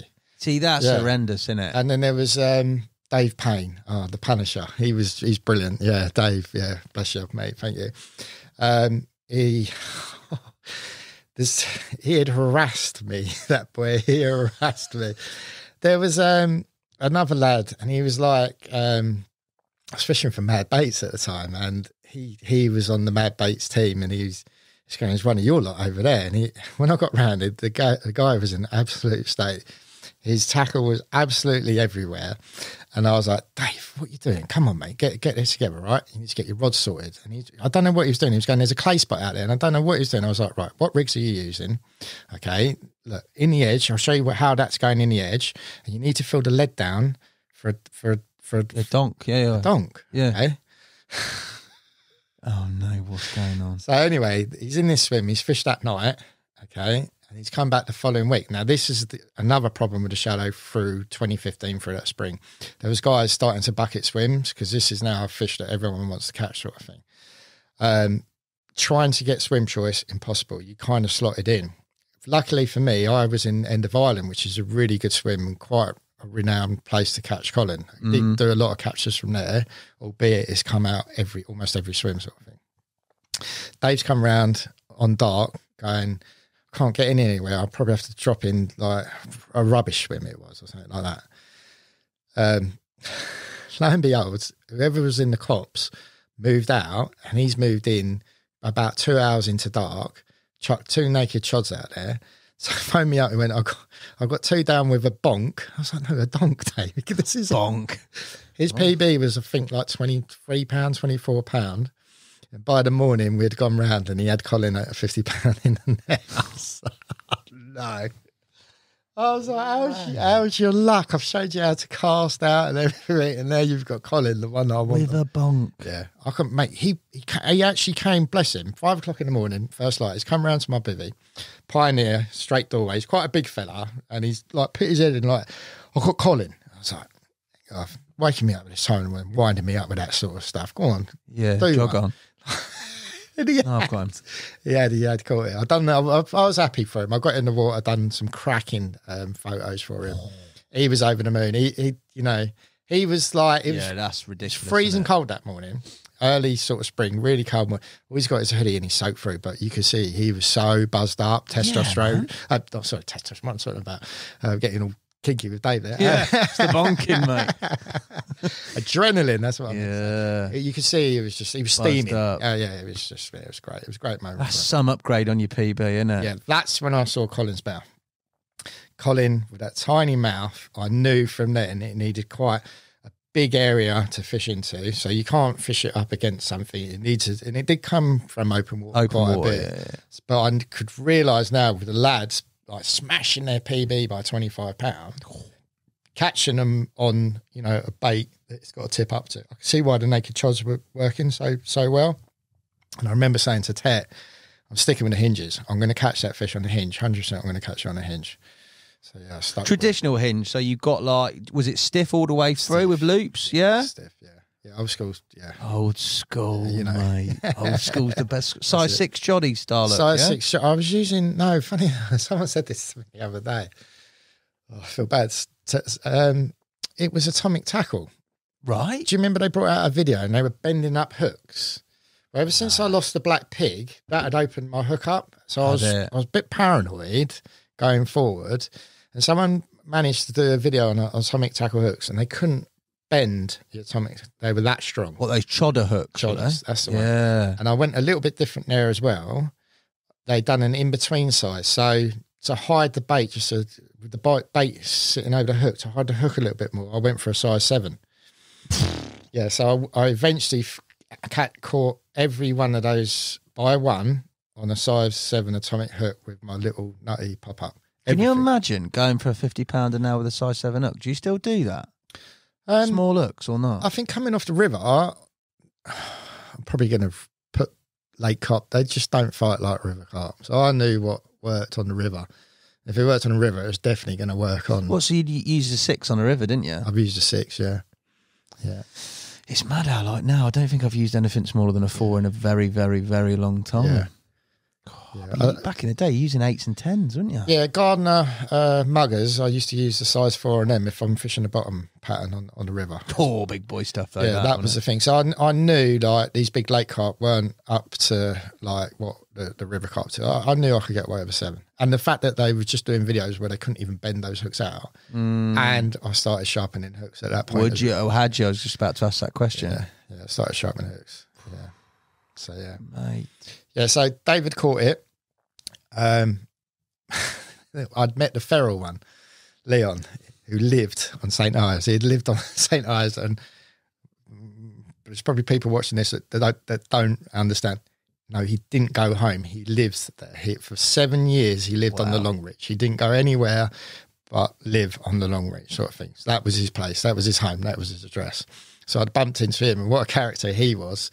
And after Colin come out, I thought, right, what should we do? Can't catch nothing. Let's go off and fish somewhere else. And I'd been working up the road on in the Fens. It was like a guest house. I'd been doing some plumbing work there, and they had a pond in their back garden. Albeit it was probably like a 3-acre pond, and it was an old brick pit dug back absolutely years ago. Okay. And the story goes, probably about 30 years ago, ironically, these fish were put in there out of Stanborough. Someone caught a load of fish in a bucket. Back then it didn't matter. They put them in a bucket and they took it and dropped them in this pit, sort of thing. So I thought I'd give it a go. And we'd done a night on there, and by the morning I'd caught this just crazy looking. It looked like an old leanie, mate. It was just the most stunning carp, out of this back garden. What a turn up that is. Yeah. And I remember saying to Leon, I was like, do you want to go back to the shallow pit, or do you want to go somewhere else? Jerry Hammond was fishing at the time, and we went back and we asked Joe if we could go and fish Brook for the night. So this is consecutive nights now. Okay. Is Gel from the Mad Baits connection as well? Yeah, and I know Gel from Mad Baits, this sort of thing. Yeah. I said, Joe, what's the chances of me and Leon doing a night on Brook? He was like, yeah, okay. So hinges, I caught a common, about £20, mid-£20, got someone to do the photos for us. And I just remember going, Leon, that's 2 nights. Should we go somewhere else now? He was like, where?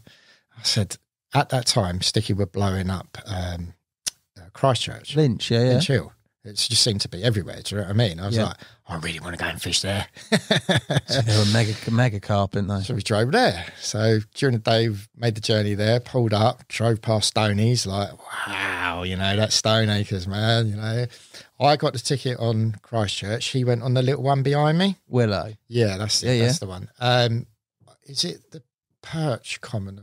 Yeah. So I was up a tree and I could see him all in front of the first swim when you pulled up with a little... Okay, yeah, I know what you mean. And all I did is I flicked... I've got 2 rods, me being me. I've got one down in front of that little pipe in there, one a bit further out. Hinges, white nutty ones. Yeah, little white nutty ones. Come to learn what this was. Probably about 3 o'clock in the morning, just 2 little bleeps. So I've been picked up because when I reeled in, I didn't even have a bait on. Now I know what that was. These carp are that tricky. You know, one bleep is enough. You need to pick your rod up, fill down. I've learnt this on the Woolpack, some of the most trickiest, hardest carp to catch. So I was absolutely gutted. And I was gutted because we'd caught like 20 plus fish so far every night. Yeah. And then I just remember we had about an hour left on our ticket. And it's Leon, Dave, run round. Lovely 24-pounder out of Willow. Touch. And I was like, where should we go now? We stopped and chatted to some some lads on the lake. And they said, why don't you go down to, I can't remember the name of the place. Gutted. There is a place sort of halfway between down towards Devon. It's got a zoo behind. And apparently one night the lion escaped from the zoo and went down to the lake. Don't know. It's quite a big lake and it's surrounded by pine trees. And we never knew anything about this lake. And we've driven all this way to this lake. And I've looked at him and I was like, this lake's massive. Like, you know, what are we going to do here? How are we going to catch one out of it? And we pulled up, spoke to the first bloke. He was like, there's 1,000 carp in here, mate. You'll be fine. So that was brilliant. So we pulled up, no stress. I think we had 5 each before we reeled in. Oh. And there was a young lad with his dad. And we ended up like hanging around with them, out drinking tea with them, and we nicked some water with them because we was off to somewhere else the following day, sort of thing. And the young lad, we was actually just like watching him catch carp, which was brilliant, you know. So that was great. We'd caught, they'd caught, everyone would caught. So where should we go next? And this is day after day, don't forget. We ended up in Devon. Devon? Yeah.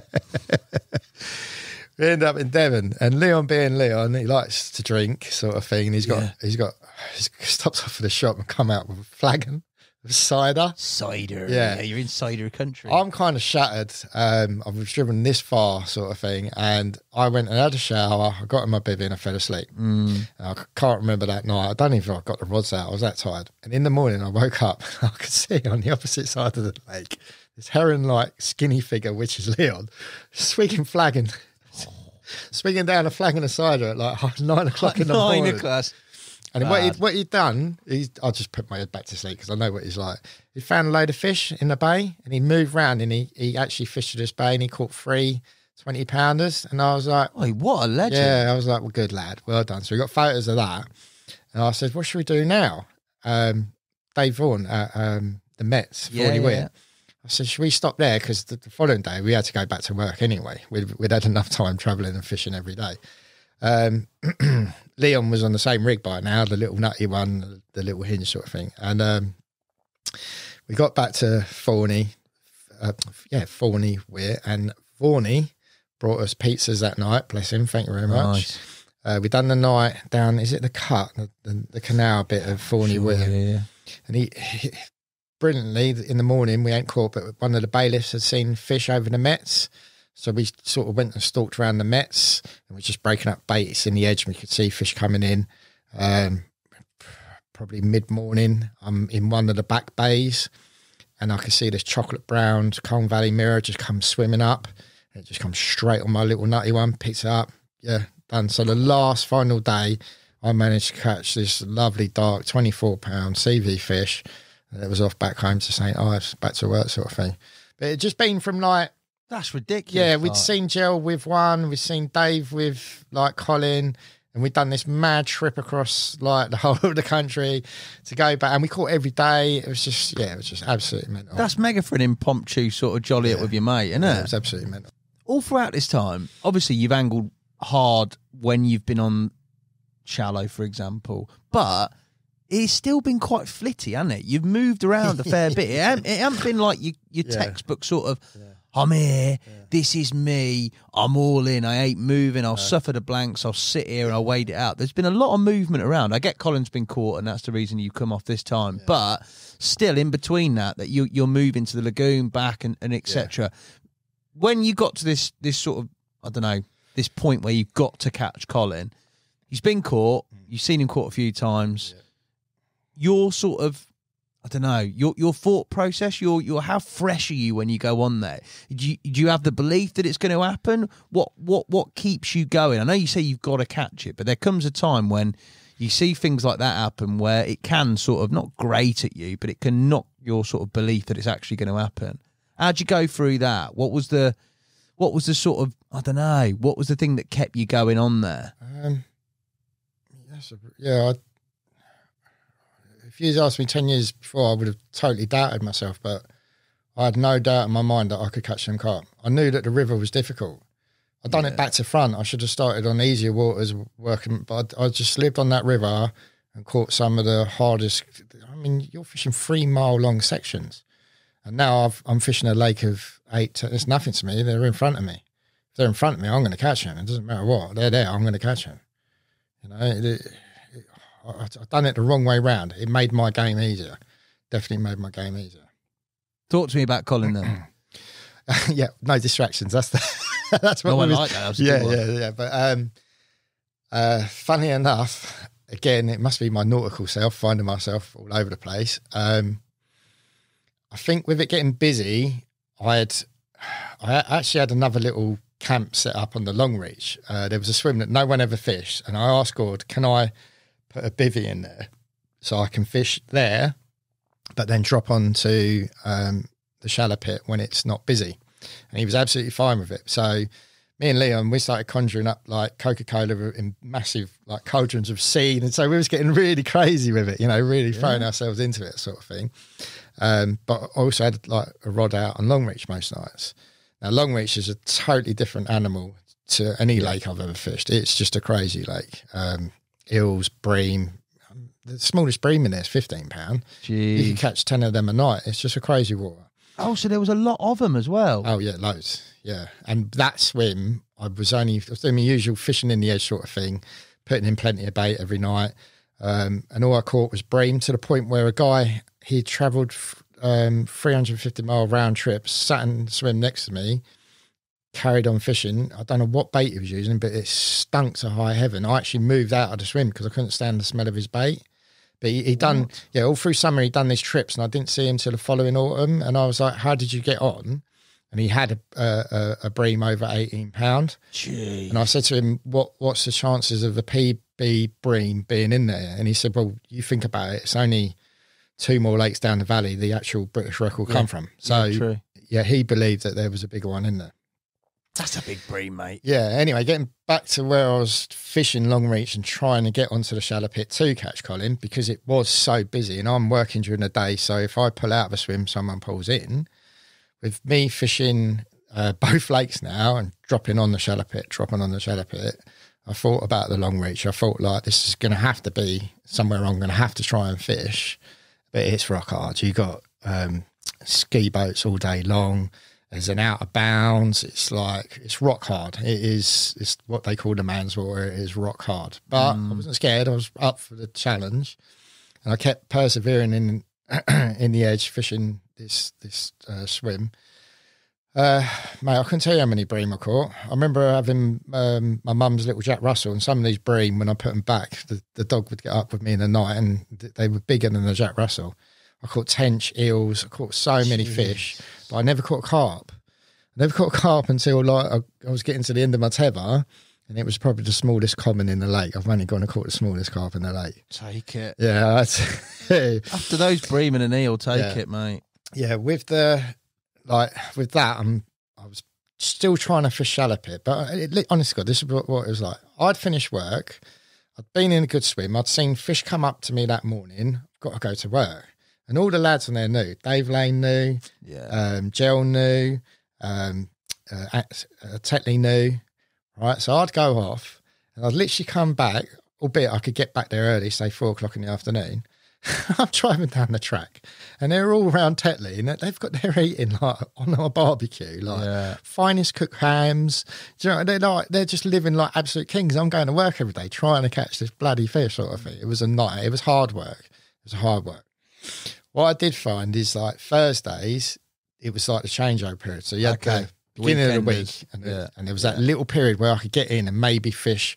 So I built up a bit of a picture of the lake fishing in between.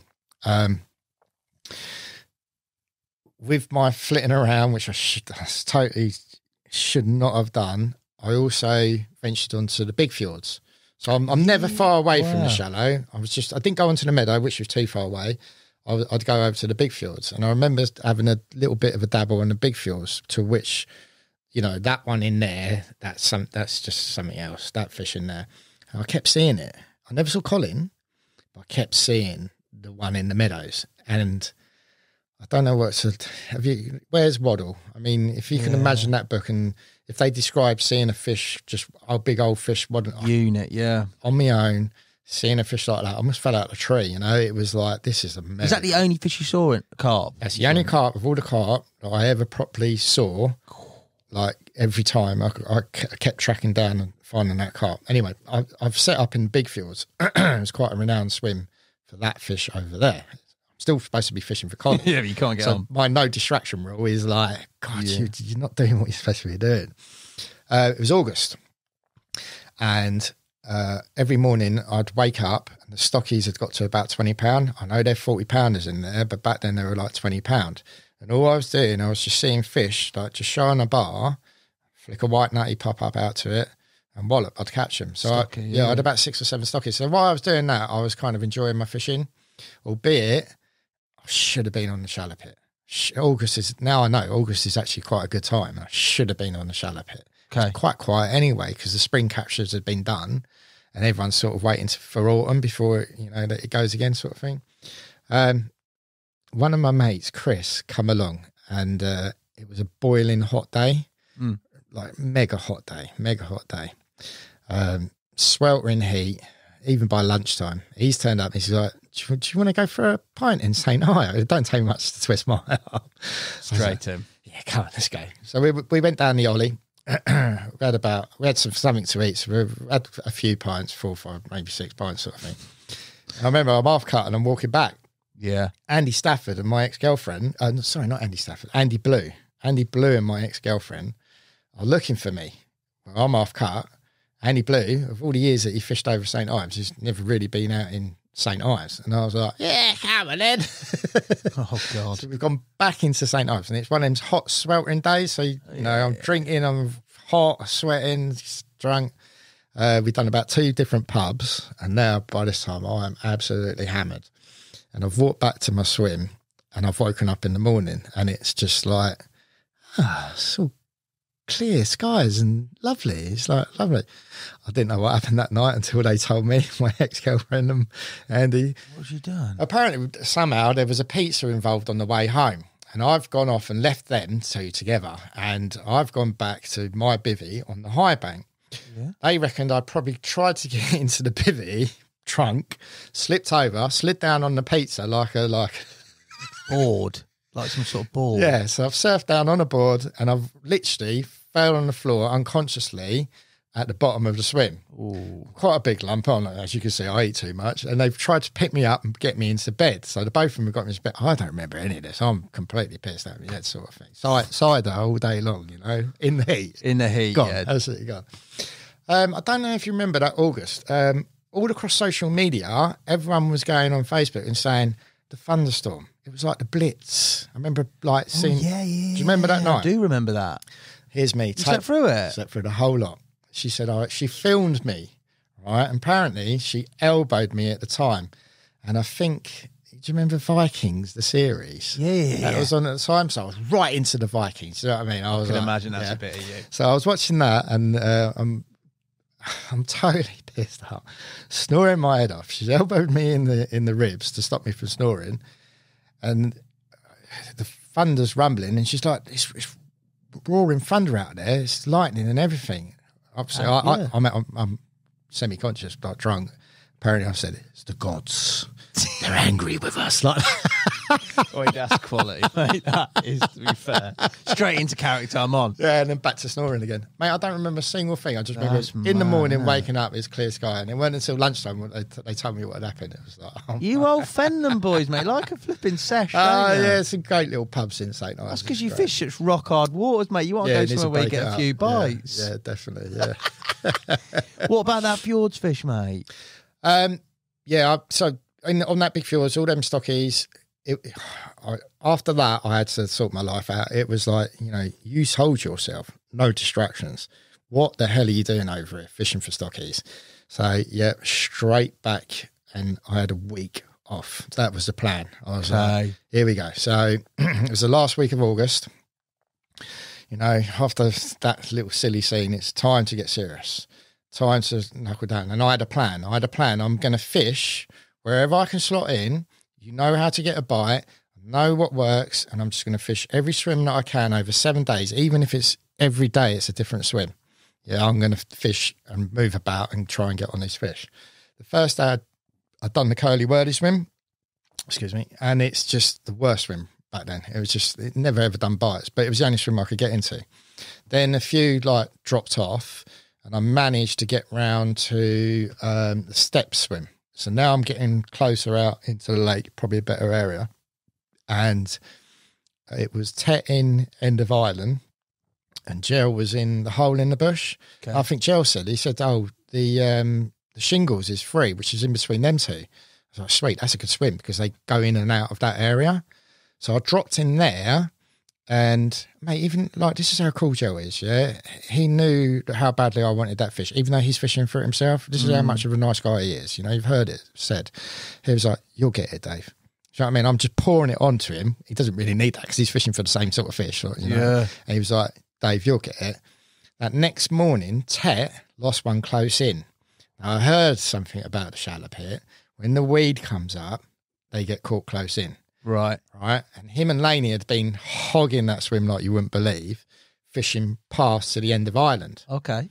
Funny enough, the first year I fished on it, I got bit off on the other side. No, sorry, Secret Rich got bit off in the end of island swim. And on the other side, Gord let me, after catching Big Ed, let me take a boat all the way across to Secret Rich. So I could see what I was fishing over before I'd even got into that swim. Tetley moved out of that swim that morning. So I dropped in and I was like, here we go. I'm in pole position. Yeah, good. Yeah. Good swim. I know what I do.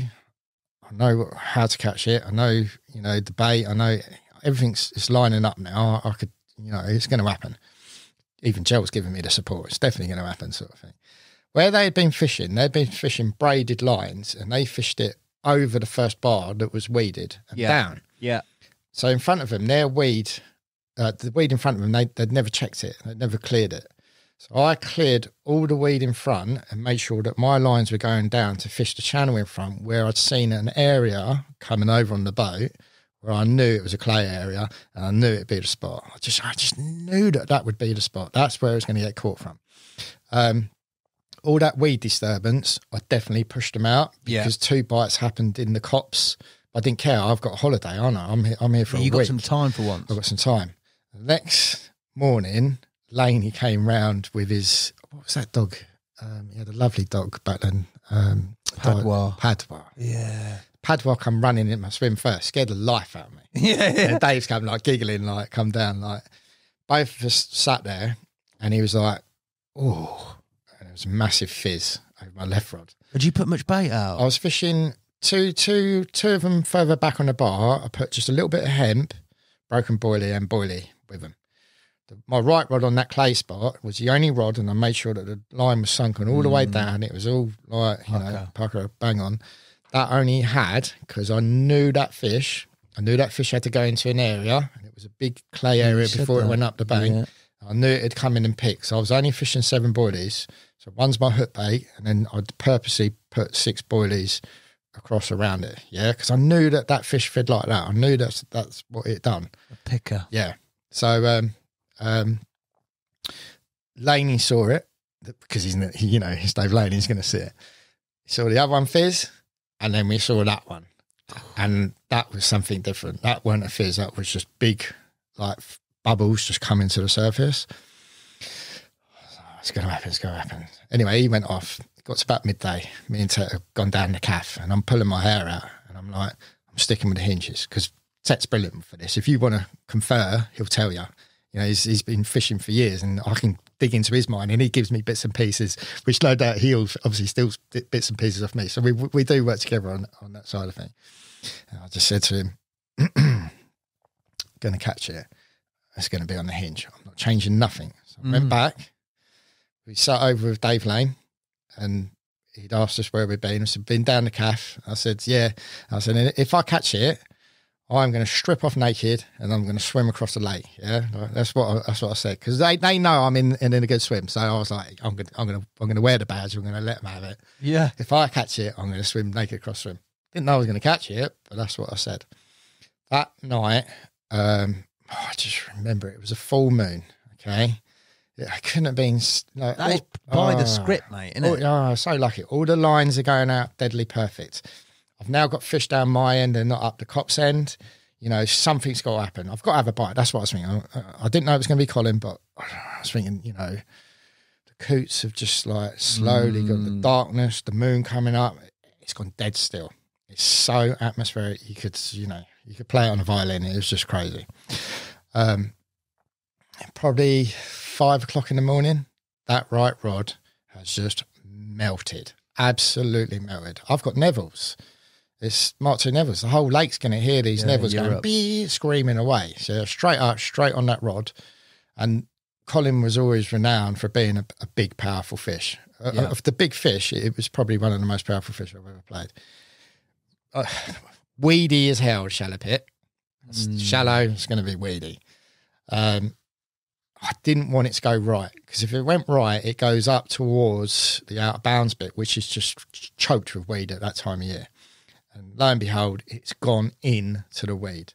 Now, Gord, that year, he knew how bad the weed was, and I think Laney had worked his magic, and we were allowed to use boats to clear areas and retrieve fish. Couldn't bait from them, blah, blah, blah.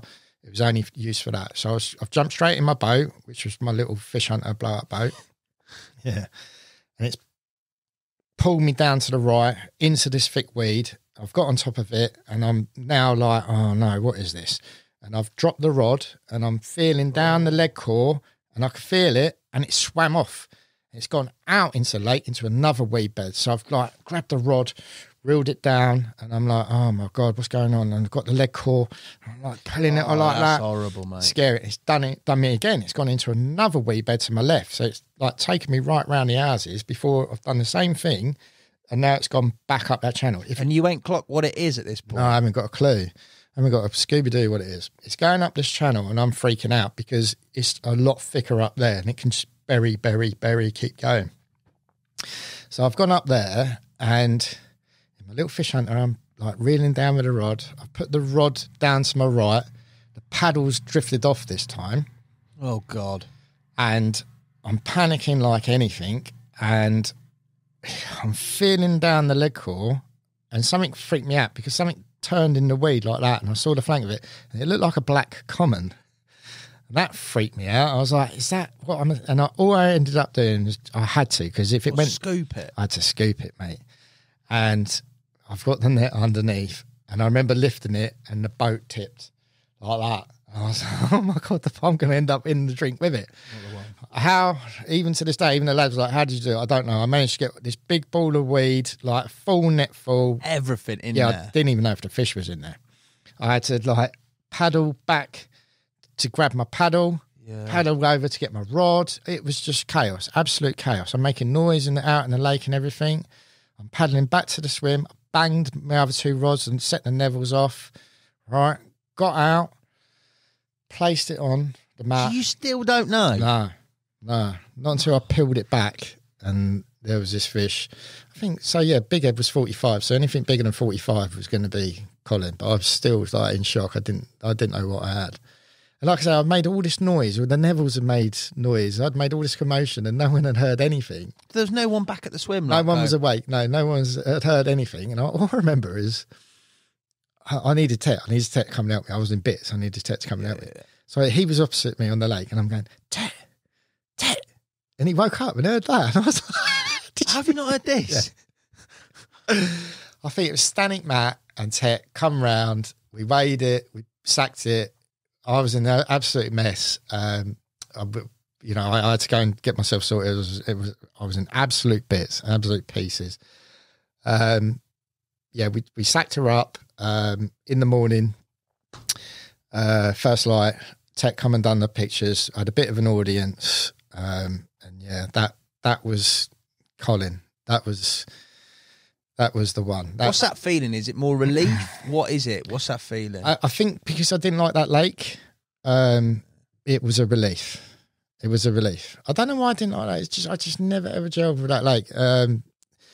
I got off that lake the next day. I tell you, I have fished it once since. I've done a social just after the lockdown, and I caught a 45-pounder on a one night fishing with Eric, the bailiff. Yeah, he said come and have a social. And I done one night. I caught a 45-pounder. Don't go back on there, mate. So, anyway, but yeah, drop. Afterwards, I literally packed down straight away that morning.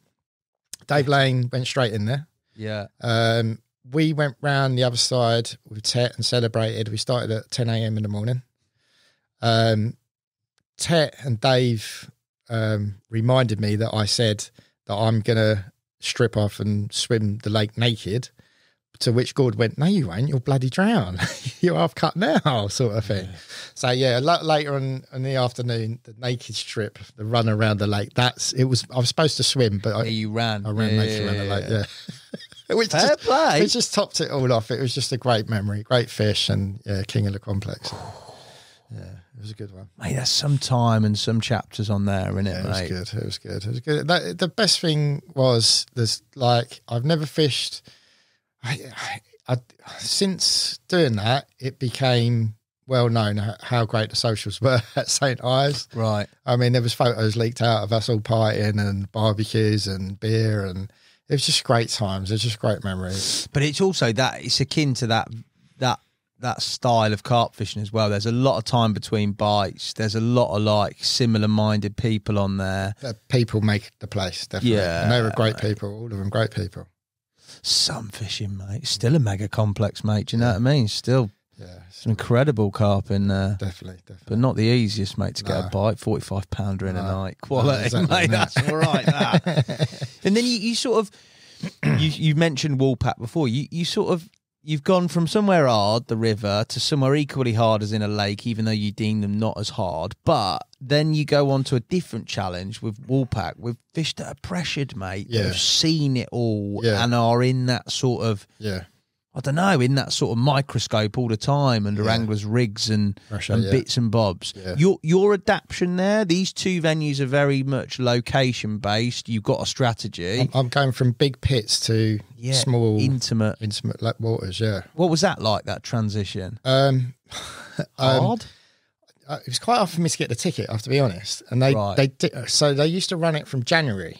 I struggled to get a ticket to get on there. And I was only allowed a Lake 8 ticket first, and I didn't get that until, I think it was late March. I didn't actually get on there until then, to which I was fishing 8. I didn't really know what was in those lakes. I knew it was a great complex, but I didn't know what was what I should have been fishing for as such. The 8 lake ticket, there's some old kind of river fish in there. It's a proper mixed bunch. And within the first 2 weeks, I caught over 20 fish. So it was like, maybe I shouldn't have been on there. Yeah. To which the owner, Andy Stafford, God bless him, said, maybe you should have a Lake 7 ticket. And I think, well, you should give me that first, you know. I must be underrated as a river angler, you see. That's what it is. Just a river boy. Yeah. And I ventured on to 7, but again, it was too late. I only managed to catch 2 fish before it closed for spawning. One was, in fact, the ancient Lynn, which is, there was 4 of the original fish left on the whole complex. It's a bit like everyone talks about them being old carp. The actual original was just, there was only 4 left, and one of them was the ancient Lynn. So I managed to catch the ancient Lynn and a fish called the Little Peach just before it shut up for spawning. Tactically, what were you doing here? Were you doing anything different? Well, I'd learned something on the Long Reach. The Long Reach being a gin clear tap water, I had to make all my rigs gin clear. So I was fishing fluorocarbon lines, fluorocarbon hook links, and I just felt like then pop-ups weren't the one. Yeah. These fish are they're just going to look at that and laugh at that sort of thing. So I started fishing wafters. That was kind of when people started rolling wafters as well. So I was all set up, all geared up for fishing. What sort of rig? Fluorocarbon D-rig. Just a D-rig, yeah? Yeah, someone said this to me years ago on the river when I was tying up the troddy. I made my Ds longer. I just think, like, some people fish a D tight. I just want a bit more movement, and I want it to sit over the hook and hide the hook a bit more. Okay. So I've always tied up my Ds quite long and obviously pulled it. So now it becomes more of like a hair rig. Yeah, so I've always just fished like that. People have clocked me doing it. Some people, I don't know if they ever took it on board, but yeah, it's just something I've always done. So I had a short fluorocarbon rig. I know they're riggy, so it's a 4.5 ounce lead, so quite a heavy lead. And then I'm fishing wafters as well, which is matching what I'm fishing. I don't want anything looking different to what I'm fishing. I'd been up trees and I'd watched them come in. I'd watched actually 1 April 5 fish came in. Jim and Andy Stafford had this thing about there being a mid 35 mirror, a linear, and it had never been caught. And I was like, you're just telling me stories, you know what I mean? Yeah. I was up this tree, and sure enough, it was one of the first fish in, which baffled me at the time, because if this was a fish that never got caught, why was it the first fish in? Lead fish, yeah. Munching on my bait, early April, gin clear, not much weed in the margins, and it had a 30-pound common. So these are quite big fish for Lake 8, and they've come in and they've started munching really hard. The water's clouding up. My rig's just behind their tail, about 6 inches behind their tail, and they're kind of moving round, and then I could see like my line flick, and those 2 fish had encouraged 5 other fish. All of them fish went out. Yeah, and funny enough, I didn't catch any of them fish that I saw that day. I didn't see any of them fish again for not until kind of next season. The next fish came in, 3 different commons, and I saw one of these scraggy old commons go in and just pick my rig up. So now I've been done twice. Happened another 2 times before this old mirror called Lumpy. Right, Quite a dippy little carp. It's just come in, picked the hook bait up, tried to shake his head, and I could see it, and I've just reeled the rod down, and I was like, oh, hello, there's something going on here. You know, this theory of like the big uns hold back. No, the big uns might come in first, clear you out, then do you and disappear, because they're the cleverest ones. They are doing you every time, sort of thing. So then I had to change my game a little bit more, so hence the bigger lead. I actually lengthened the hook link. Oh, you gave them more? Gave them more of a longer hook link for them to sort of hang themselves on. So then I started catching quite a few more on pit 8, which led me to fishing on 7. On 7, that longer link, oh mate, that was the game changer on there. Fishing long link wafters with my little white nut. Well, now a nutty wafter rather than a pop up. Yeah, that longer link hook holds mega, like proper hook holds. Yeah, proper hook hold, proper now. Was that 4.5 ounce lead? They were struggling with it, you know. Big lead, long link. What were they? Inline leads, drop offs, or what were they? Tournament. Just tournament on a clip. Yeah. Wow, mate. Yeah. It was something they'd probably never seen, because they'd seen the chod rig done to death there. yeah, too right. Baiting wise, what were you doing around them? Something Laney had told me. Go on. Few flicks of hemp or pellet. Flicks. They love a bit of corn, so a tiny bit of corn in the mix. Breaker and boilies with a few tigers and a few boilies, and only doing 3 of the midi sponfuls. Right, so small patches again. So you'd sort of find your spot with your lead, hit that spot, and within those circles, that's your target to put 3 spobs, one after the other, straight in the middle. So it's all... And that's enough? That's enough. That's all it was. That's what I started doing. With them spawning, though, it gave me the chance to go back to St Ives, because there was still, like, 3 over there that I really wanted to catch. So I kind of dabbled with 8, then went back to St Ives. I don't know. It wasn't as well known as Colin. So Colin's the There you go. But no one really knows about the second drove. No. So over on Lagoon side, there's a set of lakes called the Second Drove. It's on the Second Drove ticket. There's three lakes. Anderson's, which is like a farm pond. It's gorgeous. Does flood. In Terry Hearn's second book, he fished it for the fish called the oink. Still searching that book, That book, yeah. There's that one. There's Lowry's, which is just completely covered in lily pads. Okay. There's the Ivo. These smaller waters, eh? Yeah, you saw an acre. Yeah. Acre water, tiny little waters. In real intimate. Under the bushes, that you can see them going in. Yeah, real cool. Like cool carp, cool fishing. I felt like Terry Owen, that's why I went. Did you? Yeah, I felt like full. That's honest. I like that. Yeah, so the Ivo was there was a very special carp in there called the Ivo Lynn. Not the biggest, hit 30 pound, but it was It was one of them special ones. It was black, scaly. It had everything. Ticked all the boxes. A carp you'd really want. Like I say, very close, intimate water. All the bushes overhung, so you could cut a few swims in the corners, and you could just drop like tigers in the edge. And I was, like I say, getting really proper tail. I had my first. I started it in winter, but the first bite wasn't until April because it kept freezing over and flooding, which is what that valley's like.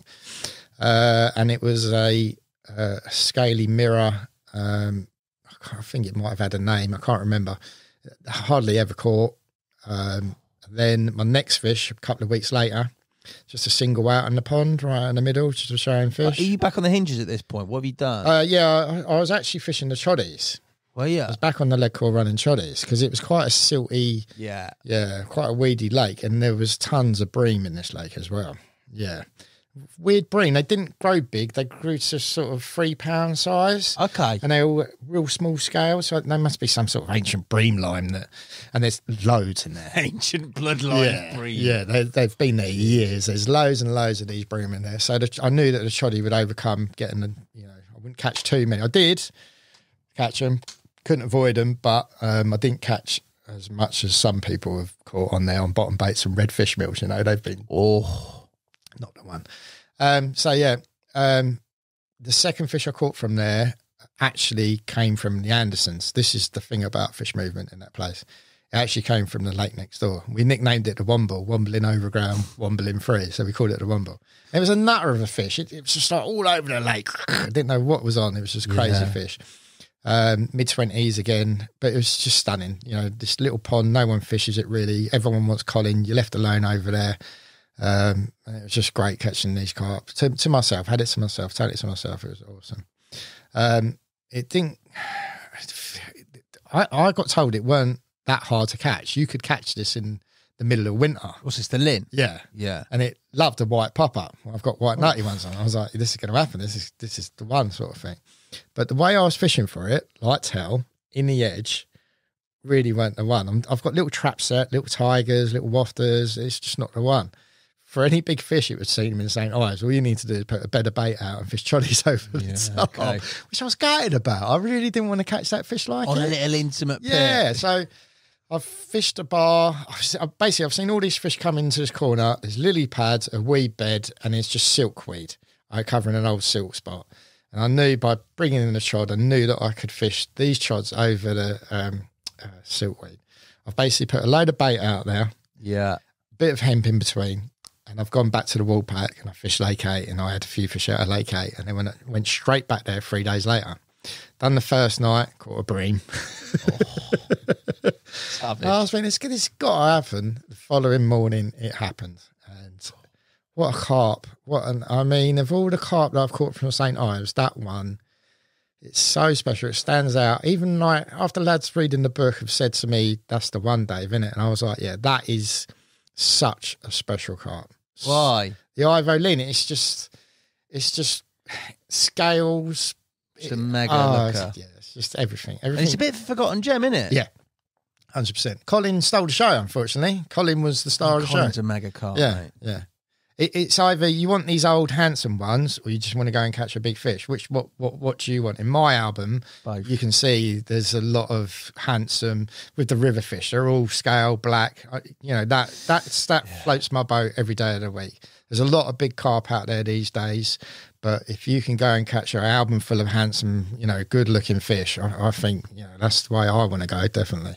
Absolutely, definitely. And they've got some history about them, mate, haven't they? And pedigree. They ain't just your normal run-of-the-mill fish, are they? So them ones from the valley, they would have came probably from old man Eggert's. Now, Eggert's, I think Tim's Paisley's first carp book, that Eggert's is in that first. Yeah. And they're old leanies in there. Yeah. Oh, yeah. So they're special old carp. Even waterways, the likes of Colin, the likes of the Fully and Mutleys in Longreach, right? They're from Waterways, which is right next door to Vegas. So, they're serious special. Proper. Yeah. Anyone there's a brown. I don't know where the brown come from. After I scored. the back onto sorry, I can't remember what you were before. You were picking up off the Woolpack, weren't you? Yeah. You were 8, 7, and you finished off there, didn't you? 7. They kind of let me on. Yeah. You said I had to like catch a few before they realised. Oh, yeah. Smashed it on Lake 8. Let you on 7. Yeah. And then you had a segue over to unfinished business in St Ives, didn't you? I kept flitting again. I shouldn't have done, but I kept flitting. So back to 7. I think I finished that. Or did I finish from anything that autumn? Yeah, I came back that autumn, August bank holiday, and I found fish were not where they were in the spring. They've moved down into like a deeper area, and I remember the August bank holiday. I fished the day after that when everyone had gone back to work. Going back into the swim that I pre-baited, I actually managed to catch one called No Name. Right. It's an original dink. Yeah, and it hasn't been caught for 2 years. Yeah, so it's a special one to catch. So straight back on catching like one of the real rare ones. The next one was probably even better. Jim come round the next morning and I had a fish called Triple Row. It's one he couldn't catch. So it was like, this is... I'm on to something, you know. Yeah. And again, one of the most handsome, sexiest fish I've ever seen. Yeah, there's some stunning fish. It's delicious. It is just like free linear. Blow your mind fish. So that autumn it was like, this is cool. I've caught some really good ones. Albeit, I wouldn't say they're like people say like B team. They weren't B team fish. They were still originals, but they weren't the better originals. So where I was going with that long wafter streak, I was getting bites. Every time I go down, I could get a bite, albeit it weren't the better fish. The renowned one in there is obviously Fred. 40-pound common, comes out once a year. The most overslung carp. It's just the hardest carp in the world to catch. It's just impossible to catch. And the Big Lin. The Big Lin, one of them old school slopey head linear. It's a crazy looking thing, isn't it? It's just mega. It's just absolutely, on my doorstep, all this as well. Yeah, it is. Yeah. Spoiled. So, it was all about coming back the following spring and fishing for them. I didn't realise the lake would be busy again. I didn't realise it would get so busy because I hadn't done the spring on there the year before. Oh, yeah, of course you hadn't. No, so I've never known anywhere like it. Coming from the river and fishing the wilds of St Ives, where you're living under like a patched up brolly, it became like Tempest City. Yeah. And they've all got their, it's like, well, this is really not my, I don't know what this is all about. Claustrophobic. Yeah, never known anything like it. Anyway, they usually set up in the first swim, closest to the car park, second swim, third swim. And I'd clock this. They don't want to barrel all the way down the other end. Okay. So, bless him, a lad before who had loads of fish gave me like a little bit of a hint, and I still to this day worship what he done for me there. There was a swim called the Rat Hole. No one fished it. And he'd been in there the season before, absolutely clumping fish out of it. Yeah. So that was like, we'll get in there. But what the funniest thing about it was, if someone followed me in there, sheep me up, as you would say, I could fish it from the swim opposite, fish to the same area. Same area, okay. So even though I could get baited, it meant walking around the other side all the way to the first, like miles to go, but I could still keep in the zone and fish for those fish. Lo and behold, spring came. April was always tough on there. It's all Zig City in the April. Come May, they just put their heads down. The first couple of weeks of May, it's just extraordinary. Open season, clubbing season. Yeah, you can hear like that May full moon. You could hear the crickets. You could hear the owls. it comes round. You just know nature's ready, sort of thing. And the first proper one I had out of there was Big Tail. At the time, I thought it was Fred, and it had taken me into 2 weed beds. And like solidly out of the rat hole, it just totally locked me up. I was like, oh no, God, what am I going to do here? I had to get the boat. But because it's such a tiny swim, the rat hole, I can't pull the boat through that swim. I've got to go to the swim next door. It's like 3 o'clock in the morning. Boat all the way round to the swim I'm in, get back in the boat, play it through the weed. I just remember this big golden common. I was like, yeah, this is quick. I've done Fred already. I was like, this is brilliant. Do you know what I mean? It weren't Fred, it was Big Tail. Another good carp, but yeah, Big Tail in the bag. Now, still on these long link wafters? No, I changed the game again. Changed the game again. Like I say, those... Why? Because you weren't catching the A-teamers. And you think they were getting away with it? No, I just think they weren't attracted to it. Right, okay. It weren't their dinner. They didn't. That weren't their plate. It could fool the other ones. I mean, one that hasn't been caught for 2 years, it's fooled in that one, and one that like Jim Shelley couldn't catch. It's fooled both of them too. So like for the trickier fish, yeah, it was working. But for the ones, you know, sometimes they come out 3-4 times a year. Okay. So they're looking for dinner. They're looking for Bait grub fish. to me. They're bait fish. So what I done, I changed it round to like I was fishing just like a snowman, but fishing it blowback style. Right. And fishing it with a PVA bag. Because I know that they're coming in and they're grubbing on the bait. I could see them fizzing every morning. They're coming up to me and they're fizzing every morning. So I know they're eating. They're ploughing into the bottom. They're fizzing, yeah? Tried a chod out there. Twice I got done on the chod. Did you see it? You just get that lift and they're done and they're away. Yeah, but they're coming up and they're munching. So I'm putting in bait in bags in front of them and they're picking up the bait. So yeah, that's how I started catching better originals from the Woolpack. We moved away from actually snowmans and put in wafters. So you just got double bottom baits and wafter. Even when it's pups, it's like, no, they don't want to see that. They don't like it, yeah. They want to pick up the bait. Yeah. And then fluorocarbon lines changed to braid because... Supple braid or coated? Actual braided mainline. Oh, okay. Yeah. Coated, braided hook lengths, but now you're going big lead and braided mainline. Because those fish are so tricky. The first one I ever caught was 2 bites on the mono. And not 2 bites, 2 bleeps on the bobbin. The bobbin just picked up once, twice like that. And I had to feel the other side of the line and I could feel it like that searing sensation. So I lifted the rod up and I reeled down to where it was and it had already gone 2 rod lengths the other way before. So that's how tricky they were. I remember one of the swims I fished, the left rod, I've come from St Ives, so I'm expecting like like that. I've got 2 bleeps in the night. In the morning, I reeled it out. I've got no lead on. So that's how clever these fish are, you know. They're just pressured, aren't they? Oh, that's just crazy. Fred's like the stories I've heard about Fred would just blow your mind. I mean, that so overslung, he'd probably sit there all night with the rig in. You wouldn't even know. You wouldn't even get like a bite. You wouldn't get nothing back. No tell that you've had that bite. So yeah, so the braided mainline is up in my game now. My bait's working. I'm fishing a different rig. And guess what happened? Woolpack being Woolpack, someone's gone in there. No one fishes this bloody swim. And they've gone in there. They had 2. They had the saddleback common, which is stunning. And then his mate dropped in straight afterward and had another one. So I was like, oh my God. So that's it. I can't get back in the swim. So I thought, right, okay, no problem. I'll take it. We'll pay the tickets. It's all, it's all game. So I went in the swim opposite. Oh, to fish the same area? Yeah, fish the same area. And it was basically from the rat hole, you're casting out to that side. And from this swim, I'm going left now. So I'm totally opposite from where I am, but I'm still fishing the same area. I didn't bait up. I'd already done the baiting up as such. And all I had to do was cast 2 PVA bags out because that's all I could get out. My 2 rods to the left. Yeah. Fishing quite deep down. It's always the Woolpack. It's always like 3 o'clock or something like that. It's crazy time. It was always night bites on 7. Was it? Yeah, always night bites on 7. Absolute screaming run. Brilliant fight. Pulled it in and I've got the fully. 32-pound fully scale black. It's one of the most, of all the mirrors that you'd probably want to catch and brace, that would be in with the big lin. My second fish that morning was the big lin. No. Yeah, I braced the big lin at 42 and yeah, I managed to catch the fully as well at 32. So there before me was a brace. Now today, bless him, he'd let me do the brace shot, I would, but Andy Stafford was not, if I'd done that, I would have lost my ticket, but I would have loved a brace shot, Hey, is that the best morning? Oh, mate, high as a kite. It's just buzzing.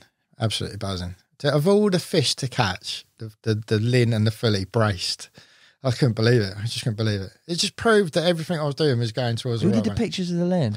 My apprentice, the one that stitched me up on the river. Was it? Yeah.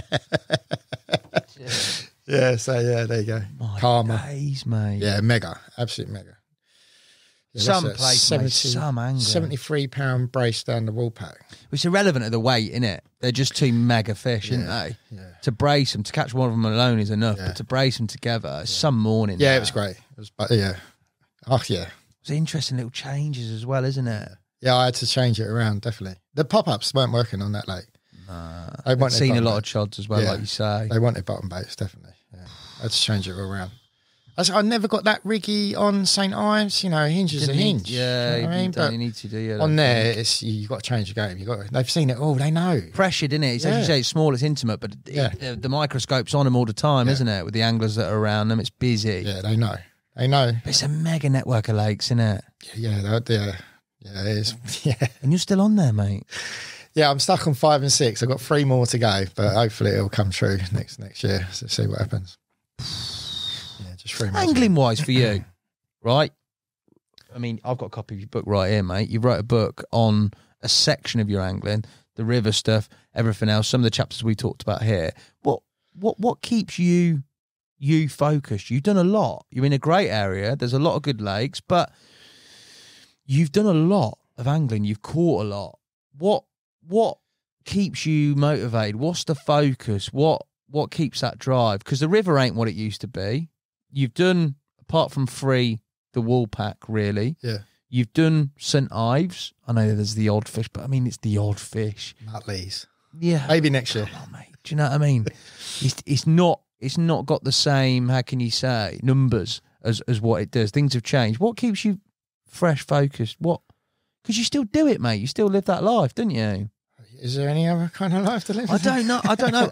I'm not that side of carp. Do you know what I mean? That side of carp fishing where you've done it for that length of time. You've seen the heyday go, and you're now. Do you know what I mean? Later on, you've done those targets. Do you know what I mean? You've done a lot in that area. Yeah. What keeps you focused? What's the drive moving forward? I don't know anything else. I have to be honest. I don't. I've never been. Like a flash car, a big out. That just doesn't motivate me. And I know money, and that's enough.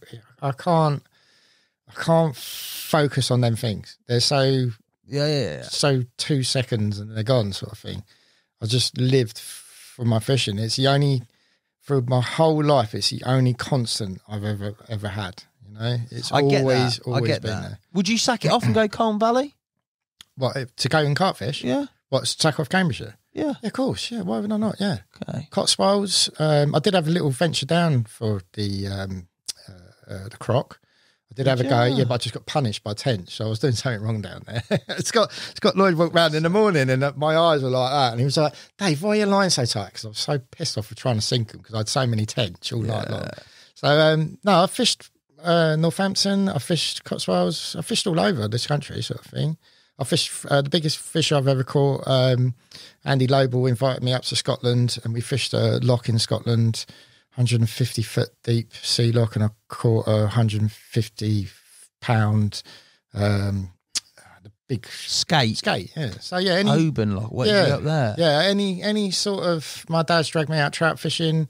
We was perch fishing at Grafham for 4 or 5 pound fish. Sick. So it's just my life. I wouldn't know anything outside it. The only other thing I've really done outside it is surfing, but there's not that much difference. The weather's got to be right for a big one. Yeah. Anything water related. I'm a plumber. I live on the water. I love swimming. I'm just so the water boy. Yeah. Bobby Boucher. The sort of writing of the book, mate. A Carper's Pap. I know we are. Well, you're currently penning another one, mate, I am, which is pretty epic. But that process, that's not something everybody can turn their hand at and do, mate. Yeah.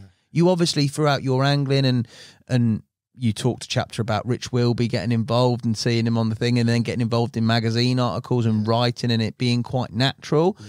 The book progression, that's a big step from writing articles for a magazine to a book. How was that process, mate? Long, hard.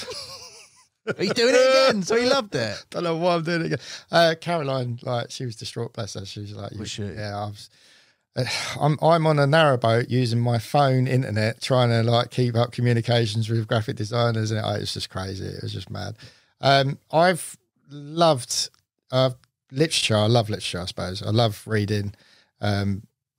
Even at school, I don't know how this happened because I was quite a bright lad, but I ended up in the bottom group at English because I was a naughty boy. That's what it was. Right. The teacher didn't like me. So I got put to the bottom group.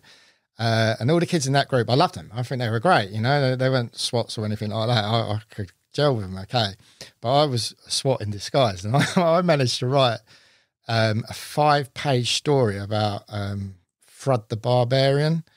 And Right. I got told to stand at the front of class and read this story. I think I was only 11, 12 years old.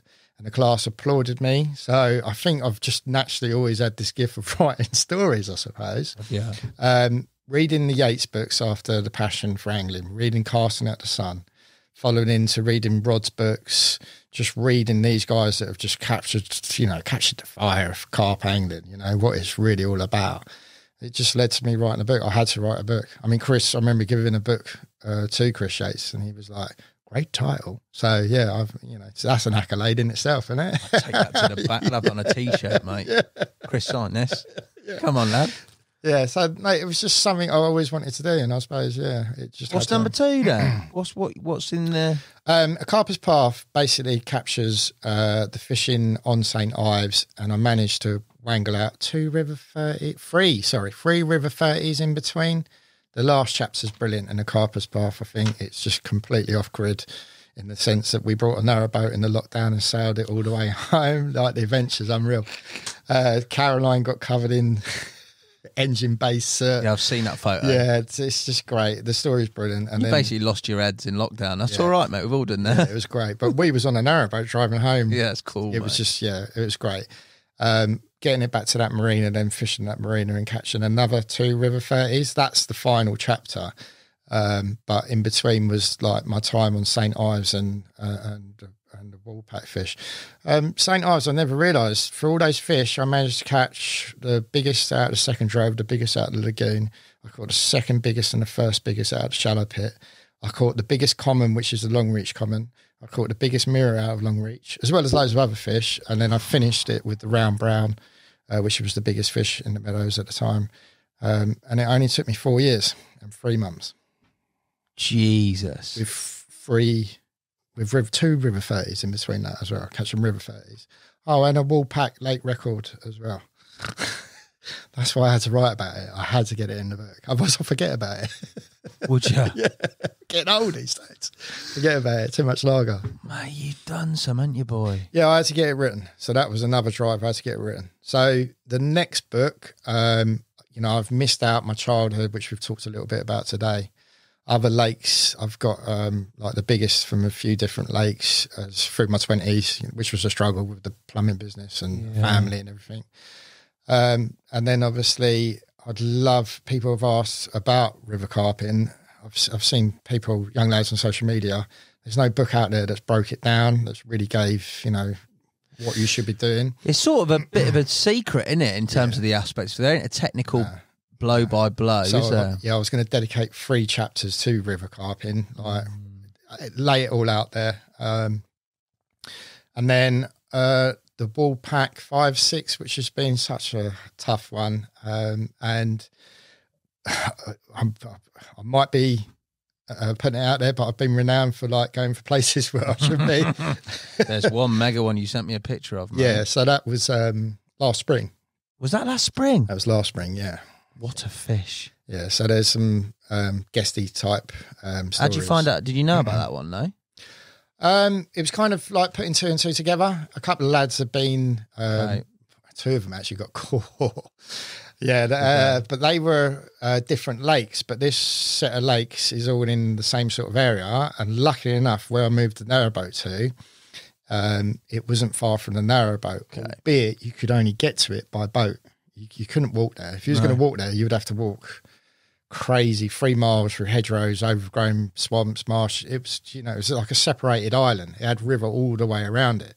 So being on the narrowboat, all I had to do was go out the entrance of the marina. I had to go downstream. Nice. Through a little channel, off channel, and then venture in through, it started off with willows, because the willows grow by the riverside. Okay. And then it must have been a good 40 foot of Norfolk reed. What, are you just going through it? Yeah, but I had to just plough through it. First time I went over, I was just jogging bottoms and a jacket. Oh, God. I'd like to say it was late March. It was probably late March. Now, I knew the lake. I knew its location in the valley. I knew that the river flooded in, so there was always an opportunity that fish could get in because it flooded. Yeah. So that's a good start. But for me, I needed to see carp. Otherwise, it's a waste of time. So I got over to the lake. It was grey, freezing cold, early March. And lo and behold, I was standing in the lake after I've marched through all these reeds, soaked up to above my knees. And within 5 minutes, a carp leapt out. I remember getting on the phone to Caroline. I was like, yeah, this is game on. I've seen one, sort of thing. Now, I only baited the front margin where I'd got to. Yeah. Because it's on a nature reserve. I don't know who's about. I didn't know who could be lurking around. Didn't have a clue. Later on, I found no one went over there. No one. I had the place to myself. So I built up courage to move around the lake. But straight away, all I could do was bait where I'd sort of landed. Backwards and forwards to the boat for 2 weeks, baiting it up. Now, how would you go about it? How would you go about a lake which no one fishes, no one has fished for bloody years? You don't know if there's fish in there, so you probably need to put an assortment in. So I've made an assortment of mix, crushed boilie, particles, all that sort of jive, just to get a bite, to see what's in there. I didn't realise I was doing it wrong until the first time I night fished it. 2 rods, me, poked out high up above the reeds. An otter, about 2 hours into dark, came up and popped its head up. And it's just looking straight at me. I was like, oh, no, this ain't no good. All right, mate. Yeah, so... How are you getting on? Obviously, otters are going to be there. It's there, and now they're in the valley, they're up and down it. So that was something I'd have to work out. And again, is there more than one carp? Thankfully, that following morning, it was like, I've been spooked off, but something to keep me there. There was a bar over to my right, and this carp's just launched out in the morning on the bar, and it was a big black fish. That's all I remember. It's just the blackness of it. I was like, right, that's it. Anyway, with this going backwards and forwards with my inflatable, yeah, I kept snapping the Norfolk reed and catching it on blackthorn and hawthorn going through the trees to get back to the boat. Back on the boat, being a plumber, I'd just get a bit of silicone and patch it up with a bit of silicone. And obviously going through all the reeds, I had to wear waders to go, otherwise I'd just be soaked every day. It's got to about early March and, early April. It's got to early April and I'm going backwards and forwards. I'm probably doing 1 night, 2 nights a week over on this lake. I'm also baiting up the river off the front of the boat. Right, yeah. I've gone back over there. I'm hiding under a tarpaulin all night because I'm scared that someone might see me. I'm snapping these Norfolk reeds and they're tearing the bottom because they're sharp when it snaps. Anyway, I've paddled back. It's late evening. I've got back. I've placed the bucket of bait that I used over on the lake on that boat. Said to Caroline, I'm just going to go and bait the swim up. I'm paddling.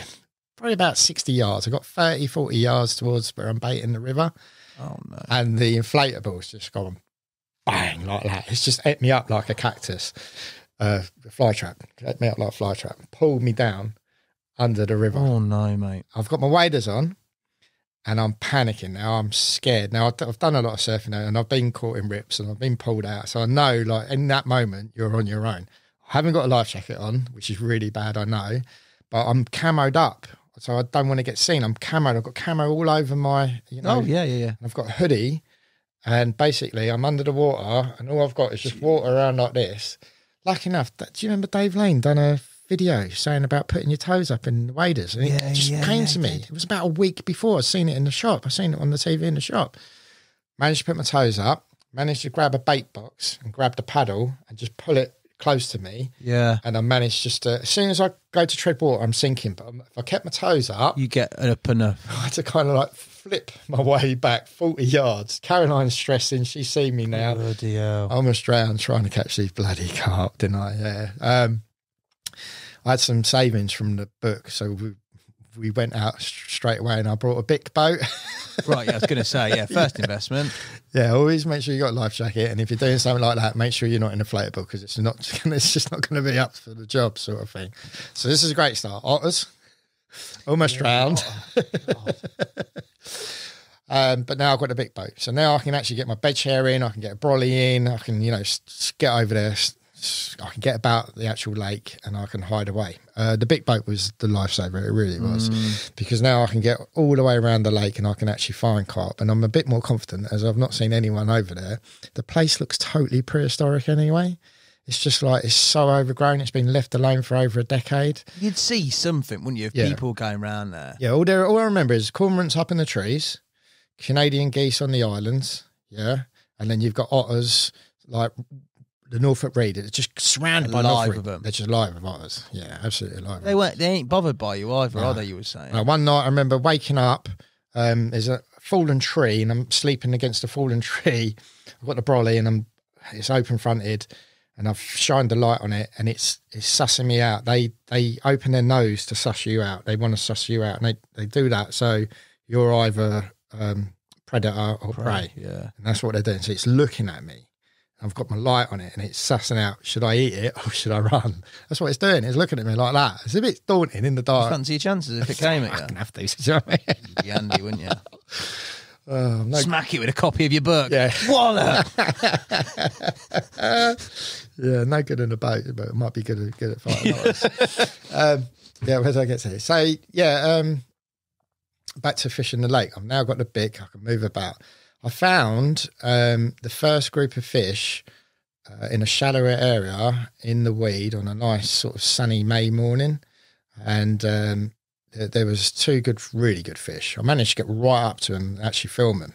I was almost on top of them. They weren't bothered by because of the weed, you reckon? I think during the night they're out in the lake and they're worried and they're escaping the otter. During the day with the sun up, the otter's not about during the day. It's only like a night hunter, so they can now go and bask in the weed and have the place to themselves. So they're quite relaxed during the day. Albeit I can't catch them in thick weed. So all I was doing is finding a clear bit on the shelf next to the weed. And now this is what I figured out. When I'm baiting it with particles, broken baits and stuff like that, it's because it's connected to the river. It's attracting in silverfish, which in turn attracted the otter. So every time I saw a pike in the evening go through the swim, I knew the otter would turn up that night, and it did. So now I had to change the bait game, and I changed it over to tigers and big lumps of rock salt. Because when you're fishing a lake like that, where those carp have never seen rock salt, that's just like honey. That's like just giving them honey. And you're the only one putting it in. Yeah, and now I've got a spot where I'll come back to next week, and it's salted, it's ready to go. And the tigers, they're going to stick around. They're not going to get eaten by the silverfish. So, yeah, back there, I caught my first one, sort of mid-May, 25-pounder. Mate, I don't think it had been hooked because it just carried on feeding with the bait. Yeah, it was like the line was going, it wasn't even pulling. It just carried feeding on the spot. I don't think it had ever been hooked. That's mad, isn't it? Classic-looking river common, Cambridgeshire common, classic-looking, 25-pound, great start. I was over the moon. But it was... Catching that first one was like, no one's fished this place for years. Yeah. All of a sudden, no one knew what I was doing except for Caroline and Tetley. So this was like, this is magic. No one knows what I'm up to. I'm over here catching these carp. It's just like, what a buzz. It's a bit of that river again, isn't it? Yeah. So it's just a different buzz. It's just like, oh, yeah. Do you know what I mean? So, yeah, persevered. I didn't catch another one from that spot near the weed, but I started to find them in the evening when I went over there to fish. They kept going to this shallow bar. Right. You could literally park the boat on top of the bar if you wanted to. But there was a little willow which I could get round the back and just poke two rods. The rest of it was like Norfolk Reed, tall Norfolk Reed. So I could just poke two little rods out and hide the boat under the... Right, stash it. Yeah, so it was hidden away nicely and I could fish out to that bar. There's a real crap weed around the top of the bar, but down one side of it, there was probably two spots about that big. So, yeah, sweet, 2 spots, 2 rigs. That'll be the start. I started with tigers and salt. I fished that area for a month, and it went from being like that to like 2, 3, 4 dustbins. It was huge by the time I finished with it. Going around every day now, I was a lot more confident. I hadn't seen anyone that said wildlife. There was nothing else going on over there. And I saw the same group of fish, and it was becoming obvious there was nothing else in there. That's all there is. Except these 5 commons. There was no mirrors. There was no mirrors at all. I saw bream and I saw common carp. When I started fishing other places, I noticed that the bream and the commons never used to get touched. The otters seemed to like the mirrors with that juicy bit. Okay. So I can understand, and a couple of other mates have came to the same conclusion. These big left alone wild pits, the commons and the bream, that's all that seems to be left. So we're thinking that they just, with the scales or the smell of them, because they hunt by smell, so maybe it's just not their, the mirror is like sweeter smelling or something, and that's what they're hunting for. So this whole lake, I've got to myself, there's only 5 commons in this lake. By sort of beginning of July, I'd had another one of £27, and I'd had another one of 25 again. I think it was 2 25s and a 27. The 27 was mega. It's just like one of them old, looked like just swam out the Woolpack, old, cool carp. Now, the bar apparently been the place to fish because I'm getting bites now. I'm catching carp, and every time I got over there was this one fish, and I'm going to assume it was the black one that I saw jump out. Yeah. Now, I'd always see that same group of fish. The black one weren't far away, but it was always on its own. And when it didn't matter, when I came to the lake and paddled over to the bar, if I was this side of the bar, it'd be that side of the bar. If I was that side of the bar, it'd be this side of the bar. And it would just swim sideways against the boat, looking at me. And I was like, you're a sly old bugger. Yeah. I know what you're up to. You know what I'm up to. You're watching me. This is your environment. This is your home. You know what I'm up to. So I had to persevere now for this black common. It was big as well. For somewhere that's altered and left alone. Yeah. It was a big fish. I knew how big it was because the next fish I caught, mate, I fished over this bar and this fish just went absolutely mental. It was about 5, 6 o'clock in the morning. This rip from hell, just one tone off, falling out of the brolly, clambered over the boat. The rod's just like pulling the reeds, like it's just absolutely peeling off. It's gone right round the willow, but when I picked up the rod, it decided to just turn around immediately and like just leap over the bar like a salmon. And it was just mental. It was up and down, left and right. Then it's trying to go in the reeds in front of me, and I was like, oh my God, what is this? It weren't the black one, because I could see it weren't black on the back. Right. It was just this huge, saddle-backed, like wide wrist, deep-bodied, overslung, 35 pound of just uncaught, mega unknown. Oh, stuff of dreams, isn't it? Blown away. I wasn't expecting that. I think I'd seen it, but I hadn't put 2 and 2 together until I got on the bank and lifted it. You don't know when you see him, though, do you? It's just something else. Just a mega carp. All that like wishing and hoping, and is there anything in there? It just suddenly, just became. That's a buzz, mate. Yeah. Isn't it? But it was that black one. I couldn't give up until I had that black one. It was really hot that year. Do you remember? Absolutely sweltering hot. Yeah, I do remember. Yeah, early though. I was out it? fishing while you lot were working away sweating. I remember it being hot early, wasn't it? Really hot. Getting in that boat and getting all camoed up and paddling up there. I just remember getting there absolutely sweating. A load of northerly winds for ages as well, wasn't it? Yeah, crazy year, weather. And it was so hot. I remember I had to strip off as soon as I got to the brolly, take my hat off, take everything off. I was just sweating. And I remember phoning Tet, and I'm on the phone to Tet, and I was like, oh, I've just looked over my brolly, and there's someone had walked through the reeds up to my brolly. Oh, God. And I'm like, oh, no, Tet. He was like, get out of there. The guardian of the lake has found you. And I was like, no, I've got to catch this back. I said, look, mate, I've blanked the last 2 weeks, right? If I blank again, that's it. I'm going to give up. If I catch that black common, that's it. I'm going to give up. It's done. Whatever. I'm sweating. It's been a right mission to get over here. This is it. I'm doing another night. I ain't going nowhere. Yeah. 6 o'clock in the morning, it's rattled off.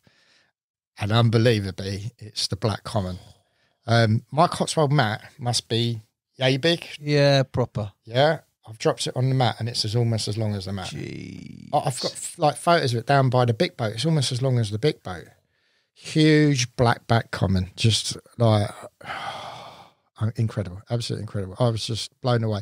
I'm blown away because all the years of fishing the river and catching what I've known, to see it, the valley change with floods, to see it change with predation, all the big fish in the valley have been lost to otters, the big common in the Button Lake, Swavesey, Big Girl, Colin, unfortunately.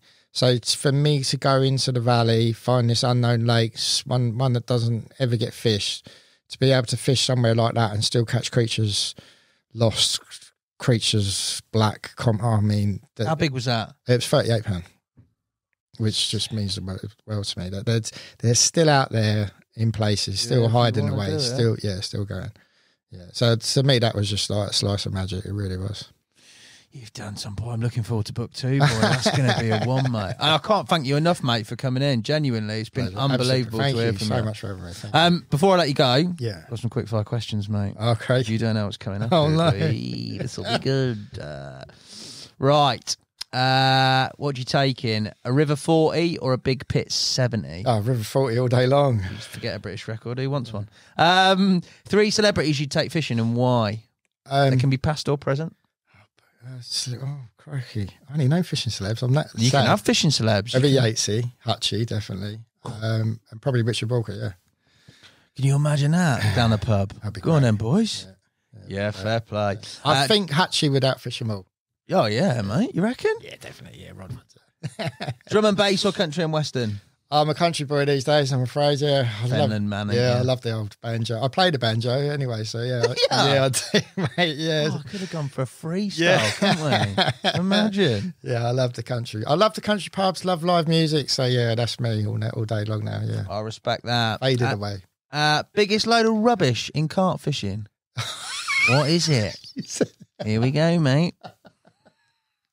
Here we go. Oh my god! We've been very kind. He'll shoot me for it. I'm gonna be respectable and not diss anyone. So I'm not gonna do a product. What is probably the worst thing? Otters. There you go. Worst thing. Got out on the technicality. Well done. One angler to catch a carp to save your life. Who are you picking? Dave Lane. Good pick. One river to fish for the rest of your life. Oh crikey! You spanked the ooze. It can't be that. Spanked the life out of it. One river. Probably the Ebro now. Would it? Yeah, it's going to be the Ebro. I'm going to get over there some point, definitely. Yeah. Watch out, the Ebro. Yeah. History carp you wish you'd caught? The black pig of St Ives. Was it the black pig? You'd take that? I wish I caught the black pig of St Ives. Failing that, I missed out on fishing fen, so probably the client out of fen. Oh, the client was a mega one. I'd never turn Mary down. Mary's just. I mean, those pictures are tell and hold. That's just absolutely epic. But yeah, right up there, it's got to be the Black Mirror, isn't it? How can you send down the Black Mirror? It's a bit of you, isn't it? Yeah. Final question, mate. Night out on the bank or a night in with the missus? These days, it's taken me 40 years to find. It's going to have to be with my darling Caroline. Technically, you'll buy on the bank anyway, ain't you? Yeah, so it'll be fun. You'll have a run out the back, yeah. Dave, you're a legend. Mate, thank you guys for watching and listening. I'll be back soon with another podcast. Until then, Dave Little, thank you so much, mate. Been a blast.